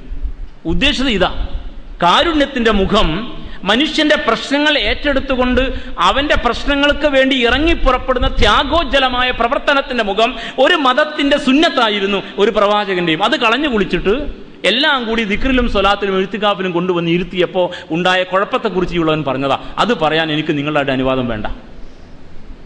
അത് പറയാൻ ഈ ഉള്ളവൻ ധൈര്യമായിട്ട് പറയും. അതാണ് പറഞ്ഞത്, ദിക്റും സ്വലാത്തും പ്രശ്നമാണെന്നല്ല ഞാൻ പറഞ്ഞത്, അതെൻ്റെ വിഷയമേ അല്ല. ഞാൻ പറഞ്ഞത് ഇങ്ങനെയാണ് ഇസ്ലാം. അതുകൊണ്ട് നമ്മുടെ കൂടെ ജീവിക്കുന്ന പാവങ്ങളുടെ പ്രശ്നങ്ങൾ ഏറ്റെടുക്കുക. ഇബ്നു സബീൽ, വഴിയാത്രക്കാർ, മൂന്നാമത്തെ ഇനം അതാ. വാതിദൽ ഖുർബാ ഹഖഹു വൽ മിസ്കീന വബ്ന സബീൽ. വഴിപോക്കൻ എന്നാണ് ഇബ്നു സബീൽ, വഴിയുടെ മകൻ എന്നാ. വഴിപോക്കൻ എന്ന് പറഞ്ഞാൽ ആരാ? വഴിയാത്രക്കാരൻ, അഭയാർത്ഥി എന്നാണ് മുഫസ്സിരീങ്ങൾ നൽകുന്ന അർത്ഥം. അപ്പോൾ വഴിയാത്രക്കാരും അഭയാർത്ഥികളൊക്കെ ഉണ്ട്. അവരെ പ്രശ്നം ആരാ ഏറ്റെടുക്കേണ്ടത്? നമ്മൾ തന്നെ. അപ്പോൾ വഴിയാത്രക്കാരായിട്ട് കുറച്ച് പേര് വന്നുപെട്ടു. തട്ടിപ്പിൻ്റെ വഴിയാത്രക്കാരനെ കുറിച്ചല്ല, പേഴ്സ് പോയി എന്നൊക്കെ പറഞ്ഞിട്ട് വരും. ചിലപ്പോൾ പേടിയാണ്, എങ്ങനെ കൈകാര്യം ചെയ്യും, ഇവൻ പറഞ്ഞ് ശരിയാണെങ്കിലോ നമ്മൾ ആട്ടിവിട്ടാൽ കുറ്റക്കാരിയാവില്ലേ. പിന്നെന്താ വഴി? പിന്നെ ഇവനെ ആരെങ്കിലും ഏൽപ്പിച്ചു കൊടുക്കല, ഒന്ന് ശരിക്കും പഠിക്കുക, ഈ സായി പറഞ്ഞത് ശരിയാണോ ഇല്ല. ഇവിടെ പള്ളി എന്ന കാര്യമാണ് പറയണത്. അപ്പം ചില ആൾക്കാരൊക്കെ ഒന്ന് കേട്ട് അവൻ പറഞ്ഞ് ശരിയാണ്, എന്നാൽ പിന്നെ അവന് ടിക്കറ്റിൻ്റെ പൈസ കൊടുക്കുക, ഭക്ഷണത്തിലുള്ള പൈസയും അത് കൊടുത്തിട്ട് വിടല. അതുണ്ടാവും. ചിലത് വഴിയാത്രക്കാരായിട്ട് തന്നെ വന്നവരുണ്ടാവും. ആ വഴിയാത്രക്കാരൻ്റെ പ്രശ്നങ്ങൾ ഏറ്റെടുക്കാൻ നമുക്ക് ബാധ്യതയുണ്ട്. ആരെങ്കിലുമൊക്കെ ചെയ്താൽ നമ്മൾ രക്ഷപ്പെടും, ആരും ചെയ്തില്ലെങ്കിൽ എല്ലാവരും കുറ്റക്കാരാവട്ടോ. അങ്ങനെ മനസ്സിലാക്കണം. പള്ളിയിലെ നിസ്കാരം കഴിഞ്ഞിട്ട് ഒരാൾ എഴുന്നേറ്റ് നിന്നിട്ട് പറഞ്ഞു, ഞാൻ ഇങ്ങനെയാണ് അങ്ങനെയാണ്, അവിടുന്ന് വരികയാണ് ഇവിടുന്ന് വരികയാണ്. നമ്മളെല്ലാവരും കൂടി ചെവി കൊടുക്കാതെ നിസ്കരിച്ചിട്ട് പോയി. പക്ഷെ പേടിക്കണം, അയാളെ പ്രശ്നം ശരിയാണോ എന്ന് ആരെങ്കിലുമൊക്കെ ഒന്ന് പരിശോധിക്കണം. ശരിയാണെന്ന് കണ്ട് പരിശോധിച്ച ആളുകൾ പരിഹാരം നിർദ്ദേശിച്ചെങ്കിൽ നമ്മൾ രക്ഷപ്പെട്ടു. നമ്മളാരും പരിഗണിച്ചില്ല, നമ്മളൊക്കെ നമ്മളെ വഴിക്ക് പോയി. ഈ മനുഷ്യൻ ശരിയായിരുന്നു, അയാൾ പറഞ്ഞ വിഷയം ലൈവായിരുന്നു, സത്യമായിരുന്നു എങ്കിൽ അവൻ്റെ വിഷയത്തിൽ ഞാനും നിങ്ങളും പ്രതികളാണ്. അതാണ് ഈ ആയത്ത് പഠിപ്പിക്കുന്നത്. അതാണ് ഈ ആയത്ത് പഠിപ്പിക്കുന്നത്. ഇബ്നു സബീൽ, വഴിയാത്രക്കാർ. ഈ റമദാനിൽ നിങ്ങളുടെ മുമ്പിൽ നിങ്ങൾ വാർത്ത കേട്ട ഓർമ്മയുണ്ടെങ്കിൽ ഒരു കൂട്ടം അഭയാർത്ഥികളുണ്ടാവും. എല്ലാ റമദാനിലും ഓരോ കൂട്ടം അഭയാർത്ഥികളുണ്ട് നമ്മുടെ മുമ്പിൽ. കഴിഞ്ഞ റമദാനിൽ അസമിലെ അഭയാർത്ഥികളായിരുന്നു നമ്മുടെ സ്വന്തം സഹോദരന്മാർ. അതിന് മുമ്പത്തെ റമദാനിൽ നമ്മുടെ തീൻ മേശയിൽ തീറ്റിപ്പണ്ടാരങ്ങൾ നിറഞ്ഞപ്പോ സോമാലിയൻ അഭയാർത്ഥികളെ കുറിച്ച് ലൈവായ വാർത്താ സ്ക്രീൻ തെളിഞ്ഞു വരികയായിരുന്നു. നിങ്ങൾക്ക് ഓർമ്മയുണ്ടാകുമെന്ന് അറിയില്ല, ഓർമ്മകൾ ഉണ്ടാവണം. ഈ റമദാനിന്റെ ആദ്യ വാരത്തിൽ ബുദ്ധവംശീയ വെറിയുടെ ഇരകളായിട്ട് മ്യാൻമറിൽ നിന്ന് നാട് വിട്ടു വരേണ്ടി വന്ന റോഹിംഗ്യൻ മുസ്ലിമീങ്ങൾ ബംഗ്ലാദേശിലും പാകിസ്ഥാനിലും ചുറ്റിത്തിരിഞ്ഞ് കുറെയൊക്കെ അവിടെ നിന്ന് അവിടെ മതിയായ സൗകര്യം ഇല്ലാതെ വന്നപ്പോൾ അവിടെ നിന്ന് ഇന്ത്യയിലേക്ക് വന്നിട്ട് ഡൽഹിയിലെ സക്കാത്ത് കമ്മിറ്റിയുടെ പുറമ്പോക്ക് ഭൂമിയിൽ ഷെഡ് കെട്ടി താമസിക്കുന്ന 250 റോഹിംഗ്യൻ മുസ്ലിമീങ്ങൾ ഉണ്ട് ഈ റമദാനിൽ ഡൽഹിയിൽ, നമ്മുടെ രാജ്യത്ത്.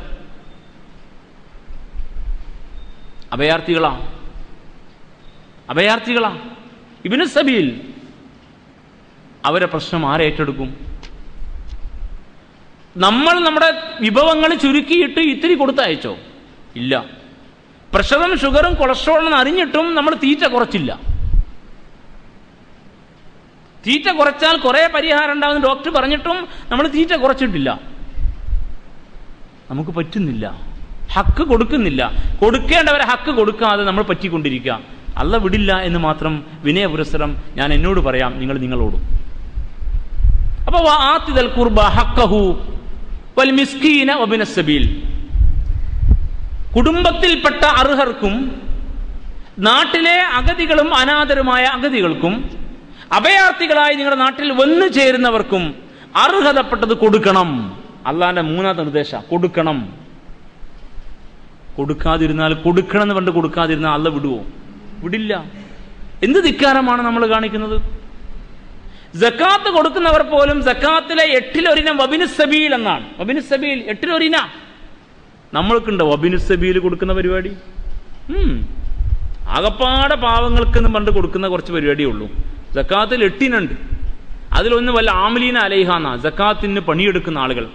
അതിപ്പോ സംഘടിത സക്കാത്തിന്റെ കാര്യത്തിൽ പോലും ഇല്ലെങ്കിൽ വേണ്ട, ബാക്കി 7 7 എന്തേ കൊടുക്കാത്തത്? സക്കാത്ത് കൊടുക്കുന്ന മാന്യനായ ഒരാൾ ഈ വബിനു സബീൽ എന്ന ഈ വകുപ്പ് വെച്ചിട്ട് എന്തേ ആ ഡൽഹിയിലെ അഭയാർത്ഥികൾക്ക് അയച്ചു കൊടുക്കാത്തത് എന്ന് ഞാൻ ചോദിക്കുകയാണ്. കൊടുക്കണം. അത് ആകെപ്പാടെ ഇവിടെ ഇങ്ങനെ കൊടുത്ത് അങ്ങനെയല്ല. നമ്മൾ മഹലിലൊക്കെ കൊടുക്കണം, എവിടെയും സംഘടിത സക്കാത്തുണ്ട്. പക്ഷെ നമ്മൾ അറിയണം ഇതൊക്കെ അതിന്റെ എല്ലാ വിഹിതത്തിലും പോകുന്നുണ്ടെന്ന് ഉറപ്പുവരുത്താൻ പറ്റണം. അപ്പൊ അതിലുള്ള ഉൾപ്പെടുത്തിയ വബിനു സബീൽ, മസാക്കീൻ ഉൾപ്പെടുത്തിയിട്ടുണ്ട്, ഫുഖറായിനെ ഉൾപ്പെടുത്തിയിട്ടുണ്ട്. അതിൽ പെട്ടതാ ഇതെല്ലാം. അപ്പൊ അവരുടെ പ്രശ്നങ്ങൾക്ക് പരിഹാരം ഉണ്ടാകണം, കൊടുക്കണം. അത് കൊടുത്തില്ലെങ്കിൽ പ്രശ്നം, കൊടുക്കണമെന്ന് അല്ലാഹു. അത് കൊടുക്കാതിരിക്കുമ്പോ എന്താ സംഭവിക്കുക? അത് കൊടുക്കാതിരിക്കുന്നവൻ കയ്യിലുള്ള പണം കൊണ്ട് ദൂർത്തടിക്കും. എപ്പോഴാണ് ഒരാൾ ദൂർത്തടിക്കുക, ധാരാളിത്തം കാണിക്കുക, അഥവാ ആവശ്യമുള്ള ഒരു സംഗതിക്ക് അധികം ചെലവഴിക്കലാണ് ദൂർത്ത്. അതെപ്പോഴാണ് സംഭവിക്കുക? ഒന്ന്, അവന്റെ കയ്യിലെ പണം വിലയില്ലാതെ കിട്ടിയ പണം, കള്ളപ്പണാണ്. അപ്പൊ ദൂർത്ത് കാണിക്കാൻ പറ്റും. ഒരു 4 ചക്രമുള്ള കാറ് മതി അവന്, പക്ഷെ അവന് വലിയ വിലയുള്ള കാറ് വാങ്ങിക്കും. ജീവിക്കാനൊരു വീട് മതി, പക്ഷെ വീടങ്ങ് പോഷാക്കും. ഇതൊക്കെ വെറുതെ കിട്ടിയ പണ. ഒന്നുകിൽ കട്ടിട്ട്, അല്ലെങ്കിൽ പിടിച്ചു പറിച്ചിട്ട്, അല്ലെങ്കിൽ പലിശ, അല്ലെങ്കിൽ തട്ടിപ്പ്, അല്ലെങ്കിൽ അറബിയ യത്തീംഖാനയിലേക്ക് അയച്ചിട്ട് വന്നിരിക്കുക. അതല്ലെങ്കിൽ ഖജനാബിന്ന് ചോർത്തിയിട്ട്, അല്ലെങ്കിൽ സ്ത്രീധനമായിട്ട് വാങ്ങിയതാ. വിലയില്ലാതെ കിട്ടിയ പണം കയ്യിലുള്ളവനെ ദൂർത്ത് കാണിക്കാൻ പറ്റൂ. പഠിക്കേണ്ട പാടാ. ആരാണ് ദൂർത്തന്മാർ? ആരാണ് ആവശ്യമുള്ള കാര്യത്തിന് അധികം ചെലവഴിക്കുന്നവർ? അവരുടെ കയ്യിൽ വന്ന പണം നേരെ ചൊവ്വെ അധ്വാനിച്ചു വന്ന പണമല്ല. അതുകൊണ്ടാ നേരെ ചൊവ്വെ അധ്വാനിച്ചു വന്ന പണം കയ്യിലുള്ളവന് ചെലവഴിക്കാൻ ഇത്തിരി മടിയുണ്ടാവും. നിങ്ങൾ പഠിക്കേണ്ട വിഷയം വലാ തുബദിർ തബ്ദീറാണ് ഇനി പറയണത്. നിങ്ങൾ ദൂർത്ത് കാണിക്കരുത്. അപ്പൊ ദൂർത്ത് കാണിക്കാൻ കാരണം ഒന്ന്, കയ്യിൽ വരുന്ന പണം അനധികൃതമായ മാർഗേണ വന്ന പണ. അതുകൊണ്ടാണ് അവന് ദൂർത്തടിക്കാൻ തോന്നുന്നത്, പോസ്റ്റ് കാണിക്കാൻ. രണ്ടാമത് എന്തുകൊണ്ട് ദൂർത്തടിക്കുന്നു? ഇനി ഒരാൾ അനുവദനീയമായ മാർഗത്തിലൂടെ സമ്പാദിച്ച പണം എന്ന് വിചാരിക്കാം, എന്നിട്ട് ദൂർത്ത് കാണിക്കുന്നു, പൊങ്ങച്ചം കാണിക്കുന്നു. അതെന്തുകൊണ്ടാ? അവനവന്റെ കുടുംബത്തിലെ പാവപ്പെട്ടവനെ പരിഗണിച്ചില്ല. ഇവിടെ പറഞ്ഞാൽ അതാ വാത്തിദൽ ഖുർബ ഹഖഹൂന, കുടുംബത്തിലെ ഹക്ക് കൊടുത്ത് വീട്ടിയില്ല. അവനവന്റെ കുടുംബത്തിലെ പാവപ്പെട്ടവനെ നോക്കിയിരുന്നെങ്കിൽ അവനെൻ്റെ പുരപ്പുറത്ത് പെയിൻ്റ് അടിക്കാൻ തോന്നില്ല. പടച്ചവനെ, ഞാൻ എത്ര പൈസയാണ് വീട്ടുമേ ചിലവാക്കിയത്, അതിൽ ഇത്ര ലക്ഷം കൊടുത്ത് അവർക്കൊരു വീടാകുമോ എന്ന് ചിന്തിക്കും. അപ്പോൾ ദൂർത്തുണ്ടാകില്ല അവിടെ. അവന് വലിയ കല്യാണം നടത്താൻ തോന്നില്ല, പൂക്കൾ വാങ്ങാൻ 1 ലക്ഷം രൂപ കല്യാണത്തിന്. ബാക്കി ചെലവ് ഇങ്ങോട്ട് വരുമ്പോൾ ലക്ഷങ്ങൾ എത്രയായി? തൻ്റെ കുടുംബത്തിലെ പാവപ്പെട്ടവൻ്റെ മുഖം ഓർമ്മ വരുമെങ്കിൽ അവന് ദൂർത്തടിക്കാൻ തോന്നില്ല. കല്യാണം ഇത്തിരി ചുരുക്കിയിട്ട് ആ ഒരു പെൺകുട്ടിക്ക് ഒരു കല്യാണം നടത്താം, അവിടെ ഒരു 10 പവൻ എൻ്റെ വക അവൾക്ക് കൊടുക്കാം എന്ന് ചിന്തിക്കുവൻ. പരിഗണിക്കാത്തത് കൊണ്ടാ. ദൂർത്തടിക്കുന്നത് എന്തുകൊണ്ടാണെന്നാണ് പഠിക്കേണ്ടത്. അതാണ് ഈ ഖുർആൻ ആയത്തിന്റെ പ്രത്യേകത. അതുകൊണ്ടാണ് ഇവിടെ അടുത്ത കുടുംബങ്ങളുടെ കാര്യവും മിസ്കീന്മാരുടെ കാര്യവും അഭയാത്ത കാര്യവും പറഞ്ഞിട്ട് അവർക്ക് കൊടുക്കണം, ഹക്ക് കൊടുക്കണം എന്ന് പറഞ്ഞ ഉടനെ വലാ തുബദ്ദിർ തബ്ദീറ, നീ ദൂർത്ത് കാണിക്കരുത്, പൊങ്ങച്ചം കാണിക്കരുത്, ധാരാളിത്തം കാണിക്കുമെന്ന് പറയാൻ കാരണം, ധാരാളിത്തം വരുന്നത് 2 വഴിക്കാ. ഒരാൾ ധാരാളിയാവുന്നത് ഒന്നുകിൽ ബാപ്പ മുഖേന കിട്ടിയ സ്വത്താ, സമ്പാദിക്കാതെ കിട്ടിയതാ. ബാപ്പ എങ്ങനെ ഉണ്ടാക്കി നമുക്ക് തൽക്കാലം വിടാം. അല്ലെങ്കിൽ സ്ത്രീധനം വാങ്ങിയിട്ട് കിട്ടിയതാ, അല്ലെങ്കിൽ പഹയൻ കട്ടിട്ടും പരീക്ഷക്ക് വാങ്ങിയിട്ടും ഖജനാവ് ചോർത്തിയിട്ടുണ്ടാക്കിയതാ. അല്ല വിടുവോ? അങ്ങനെ കയ്യിൽ വന്ന പണം കൊണ്ട് അവനിങ്ങനെ ദൂർത്തടിക്കുക. അതാണ് ദൂർത്തടിക്കാനുള്ള ഒരു കാരണം. ഹറാമായ മാർഗേണ വന്ന പണ സ്വർഗത്തിലേക്ക് എടുക്കില്ല. ആ വ്യക്തി സ്വർഗത്തിൽ എടുക്കൂല. പേടിയൊന്നും വേണ്ട, ഹദീസ് കൃത്യമായിട്ടുള്ളതാ. ആരെയും പേടിക്കാതെ പറയാൻ പറ്റിയ വർത്താനായത്. കുല്ലു ജസദിൻ നബത മിൻ സുഖ്ത്, അനധികൃതമായ മാർഗേണയുള്ള സമ്പാദ്യം കൊണ്ട് വളർന്ന ഓരോ ശരീരവും ഫന്നാറു ഔലാ ബിഹി, നരകത്തിലാണത് കൊണ്ടുപോയി വെക്കുക. സ്വർഗത്തിൽ കയറൂല. എത്ര ഹജ്ജിന് പോയിട്ട് എന്താ കാര്യം? സ്വർഗത്തിലേക്ക് എടുക്കൂല. നാറ്റക്കേശ ഇവൻ. ഇത് സ്വർഗത്തിൽ വിടുന്ന ആകെപ്പാടെ നാറൂലേ? നാറുന്ന ഒന്നും സ്വർഗത്തിലേക്ക് എടുക്കൂല. അതുകൊണ്ട് നരകത്തിലാ കൊണ്ടുപോയിട. ഇത് ഇത്ര കൃത്യമായിട്ട് റസൂലുള്ളാഹി പറഞ്ഞാൽ സ്വല്ലല്ലാഹു അലൈഹി വസല്ലം, ഞാൻ എന്തിനു പേടിക്കണം, നിങ്ങൾ എന്തിനു പേടിക്കണം? അപ്പോൾ അനധികൃതമായ മാർഗ സമ്പാദ്യം കയ്യിലുള്ളവൻ അവൻ സ്വർഗത്തിലെത്തൂല. അവൻ ആരാധനക്കൊന്നും സമയം ചെലവഴിക്കരുത്, വേഗം പോയി കിടന്നുറങ്ങണം. വേസ്റ്റാണെന്ന് മനസ്സിലാക്കണം. അപ്പോൾ അങ്ങനെയുള്ളവൻ പൊങ്ങച്ചം കാണിക്കും, ഭയങ്കര പൊങ്ങച്ചം കാണിക്കും അവൻ. രണ്ടാമത് ആരാ പൊങ്ങച്ചം കാണിക്കുക? ഹലാലായ മാർഗത്തിൽ തന്നെ സമ്പാദിച്ചത്, ശരിക്കും അധ്വാനിച്ചുണ്ടാക്കിയ പണ അന്ന് വിചാരിക്കുക, നേരെ ചൊവ്വയുണ്ടാക്കിയ പണ. എന്നാലോ ഇവന്റെ വീട്, അവന്റെ വാഹനം, അവന്റെ ഭക്ഷണം, അവന്റെ കല്യാണം, അവന്റെ കളിയാട്ടം, അവന്റെ വസ്ത്രം, കണ്ണടയുടെ ഫ്രെയിം, പേനയുടെ ടോപ്പ്, ഇപ്പൊ ചെരുപ്പ് കൂടി എന്തൊക്കെ തിരികെ വെക്കല. എല്ലാറ്റും ബ്രാൻഡ് കാണിച്ചിട്ടാ പരിപാടി. ഇങ്ങനെ ദൂർത്തടിക്കുന്നേ. അതെന്താ? രണ്ടാമത് ഹലാലായ സമ്പാദിച്ചിട്ട് എന്തുകൊണ്ട് ദൂർത്ത്? അതിന്റെ ഉത്തരാണ് ഈ പറഞ്ഞത്. അവന്റെ കുടുംബത്തിലെ പാവങ്ങളെ കാണാൻ കണ്ണുണ്ടായില്ല. അവന്റെ സർക്കിളിൽ, അയൽപ്പക്കത്ത്, മഹലിൽ ജീവിക്കുന്ന മിസ്കീന്മാരെ കാണാൻ കണ്ണുണ്ടായില്ല. അവന്റെ നാട്ടിൽ വന്നുപെട്ട അഭയാർത്ഥികളെ കുറിച്ച് അവൻ ഓർത്തിട്ട് കണ്ണിൽ കണ്ണുനീര് വന്നില്ല. അപ്പൊ അവന് ദൂർത്തടിക്കാൻ തോന്നും. ഇതാണ് ദൂർത്തടിക്കാൻ രണ്ടാമത് കാരണം. അതിനെക്കുറിച്ചാണ് ഈ ആയത്ത് പറയുന്നത്. പൊങ്ങച്ചം കാണിക്കാൻ, ധാരാളിത്തം കാണിക്കാൻ. അവരെ ഓർത്തിരുന്നെങ്കിൽ അവൻ അതിനെക്കുറിച്ച് ശരിക്കും മനസ്സിലാക്കുമായിരുന്നു. റസൂലുള്ളാഹി പറഞ്ഞില്ലേ ഒരു ഹദീസിൽ സല്ലല്ലാഹു അലൈഹി വസല്ലം, നിന്റെ അയൽപ്പക്കത്തെ വീട്ടിൽ പട്ടിണി കിടക്കുമ്പോൾ നീ വയറ് നിറച്ച് അന്നം കഴിക്കുന്നുവെങ്കിൽ നീ മുസ്ലിം അല്ലാന്ന.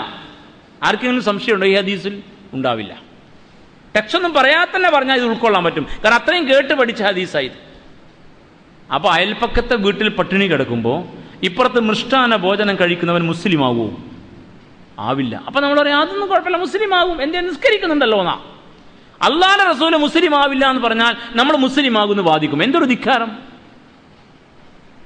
നബിയുടെ കാലത്ത് നിസ്കരിക്കാത്ത മുസ്ലിമീങ്ങളെ കാര്യം ഈ പറയണത്. നഊദു ബില്ലാഹ്. നമ്മുടെ മുൻഗാമികൾ അങ്ങനെയാണോ? അല്ല, നേരെ ചൊവ്വേ നിസ്കരിക്കുന്നവരാ. അവരോടാ പറഞ്ഞത് അയൽപ്പക്കത്തെ വീട്ടിൽ പട്ടിണി കിടക്കുമ്പോ നീ വയറ് നിറച്ച് കഴിച്ചാൽ നീ മുസ്ലിം അല്ലാന്ന് നന്നായി നിസ്കരിക്കുന്ന നമ്മുടെ സഹാബയെ കിറാമിനോട് പറഞ്ഞതാ. പക്ഷെ നമ്മൾ പറയാം അതൊന്നും പറഞ്ഞാൽ കുഴപ്പമില്ല, നമ്മൾ നിസ്കരിക്കുന്നവരല്ലേ, നമ്മൾ മുസ്ലിമീങ്ങൾ തന്നെയാണ്, സമാധാനിക്കും.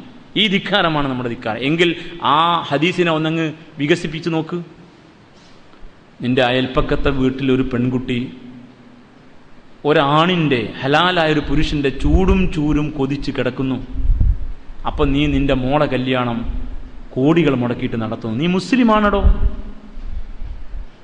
എന്ന് ചോദിക്കണം. ചോദിക്കാൻ പറ്റണം. അങ്ങനെ ചോദിക്കാൻ പറ്റണം. പറ്റാത്തത് നമ്മളിപ്പോൾ അതൊക്കെ വിട്ടത് കൊണ്ടാ. നമുക്കിപ്പോൾ ഇസ്ലാമൊന്നും വലിയ കാര്യമില്ല, കുറെ നിസ്കാരം നിലവാരമൊക്കെ മാത്രം കാര്യമാക്കിയിട്ട് ബാക്കി നമ്മുടെ ഇഷ്ടം പോലെ പോകുന്നതാ. അയൽപ്പക്കത്തെ വീട് ചോർന്നൊലിക്കുമ്പോ പുരപ്പുറം പെയിന്റ് അടിക്കുന്ന നീ മുസ്ലിമാണോ? ചോദിക്കണ്ടേ? ചോദിക്കണം. അയൽപ്പക്കത്ത് നന്നായിട്ട് ഗവൺമെന്റ് സ്കൂളിൽ പോയി പഠിച്ച ഒരുത്തൻ നല്ല ഗ്രേഡ് വാങ്ങിയിരിക്കുമ്പോ അവന് പിന്നീട് പഠിക്കാൻ വഴിമുട്ടി നിൽക്കുമ്പോ ലക്ഷങ്ങൾ കോഴ കൊടുത്തിട്ട് നിന്റെ മകന് സീറ്റ് വാങ്ങി മന്ദബുദ്ധിയെ പഠിപ്പിക്കുന്ന നീ മുസ്ലിമാണോ എന്ന് ചോദിക്കണ്ടേ? പുതിയ കാലത്ത് ചോദിക്കണം. ചോദിക്കാൻ ആളില്ലെങ്കിൽ നമുക്ക് ഉള്ളവർ ചോദിക്കട്ടെ.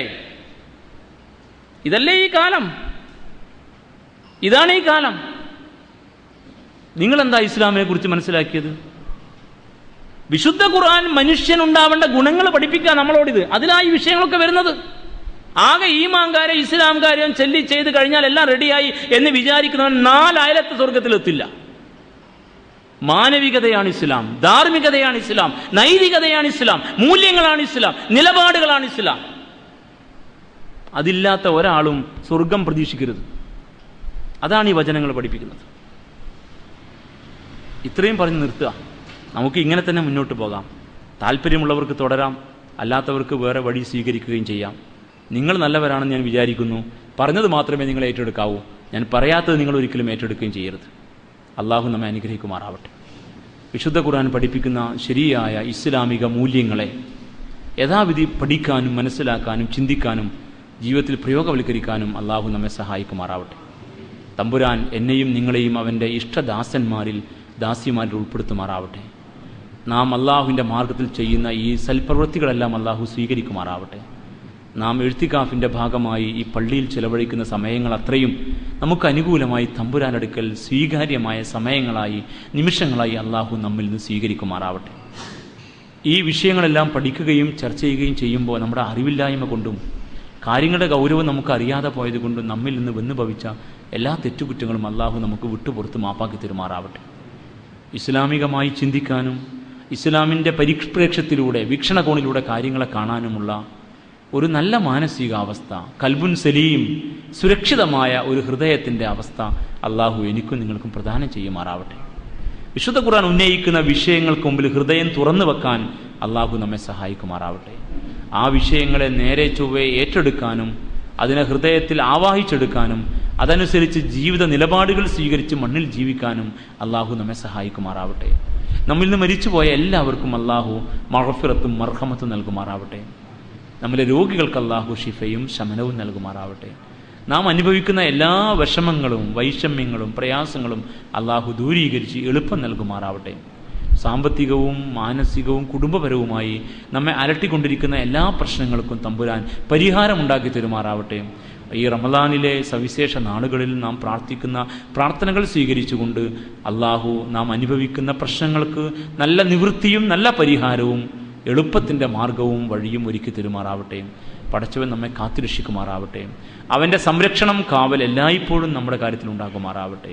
നമ്മുടെ മാതാപിതാക്കൾ നമ്മുടെ കൂടെയില്ല, അവർ നമ്മിൽ നിന്ന് പിരിഞ്ഞു പോയവരാണെങ്കിൽ മരിച്ചു പോയവരാണെങ്കിൽ അവരോട് നല്ല നിലക്ക് വർത്തിക്കാൻ നാം പരമാവധി ശ്രമിച്ച ശ്രമങ്ങളെ സ്വീകരിച്ചുകൊണ്ട് അള്ളാഹു നമ്മോട് ഔദാര്യം കാണിക്കുമാറാവട്ടെ.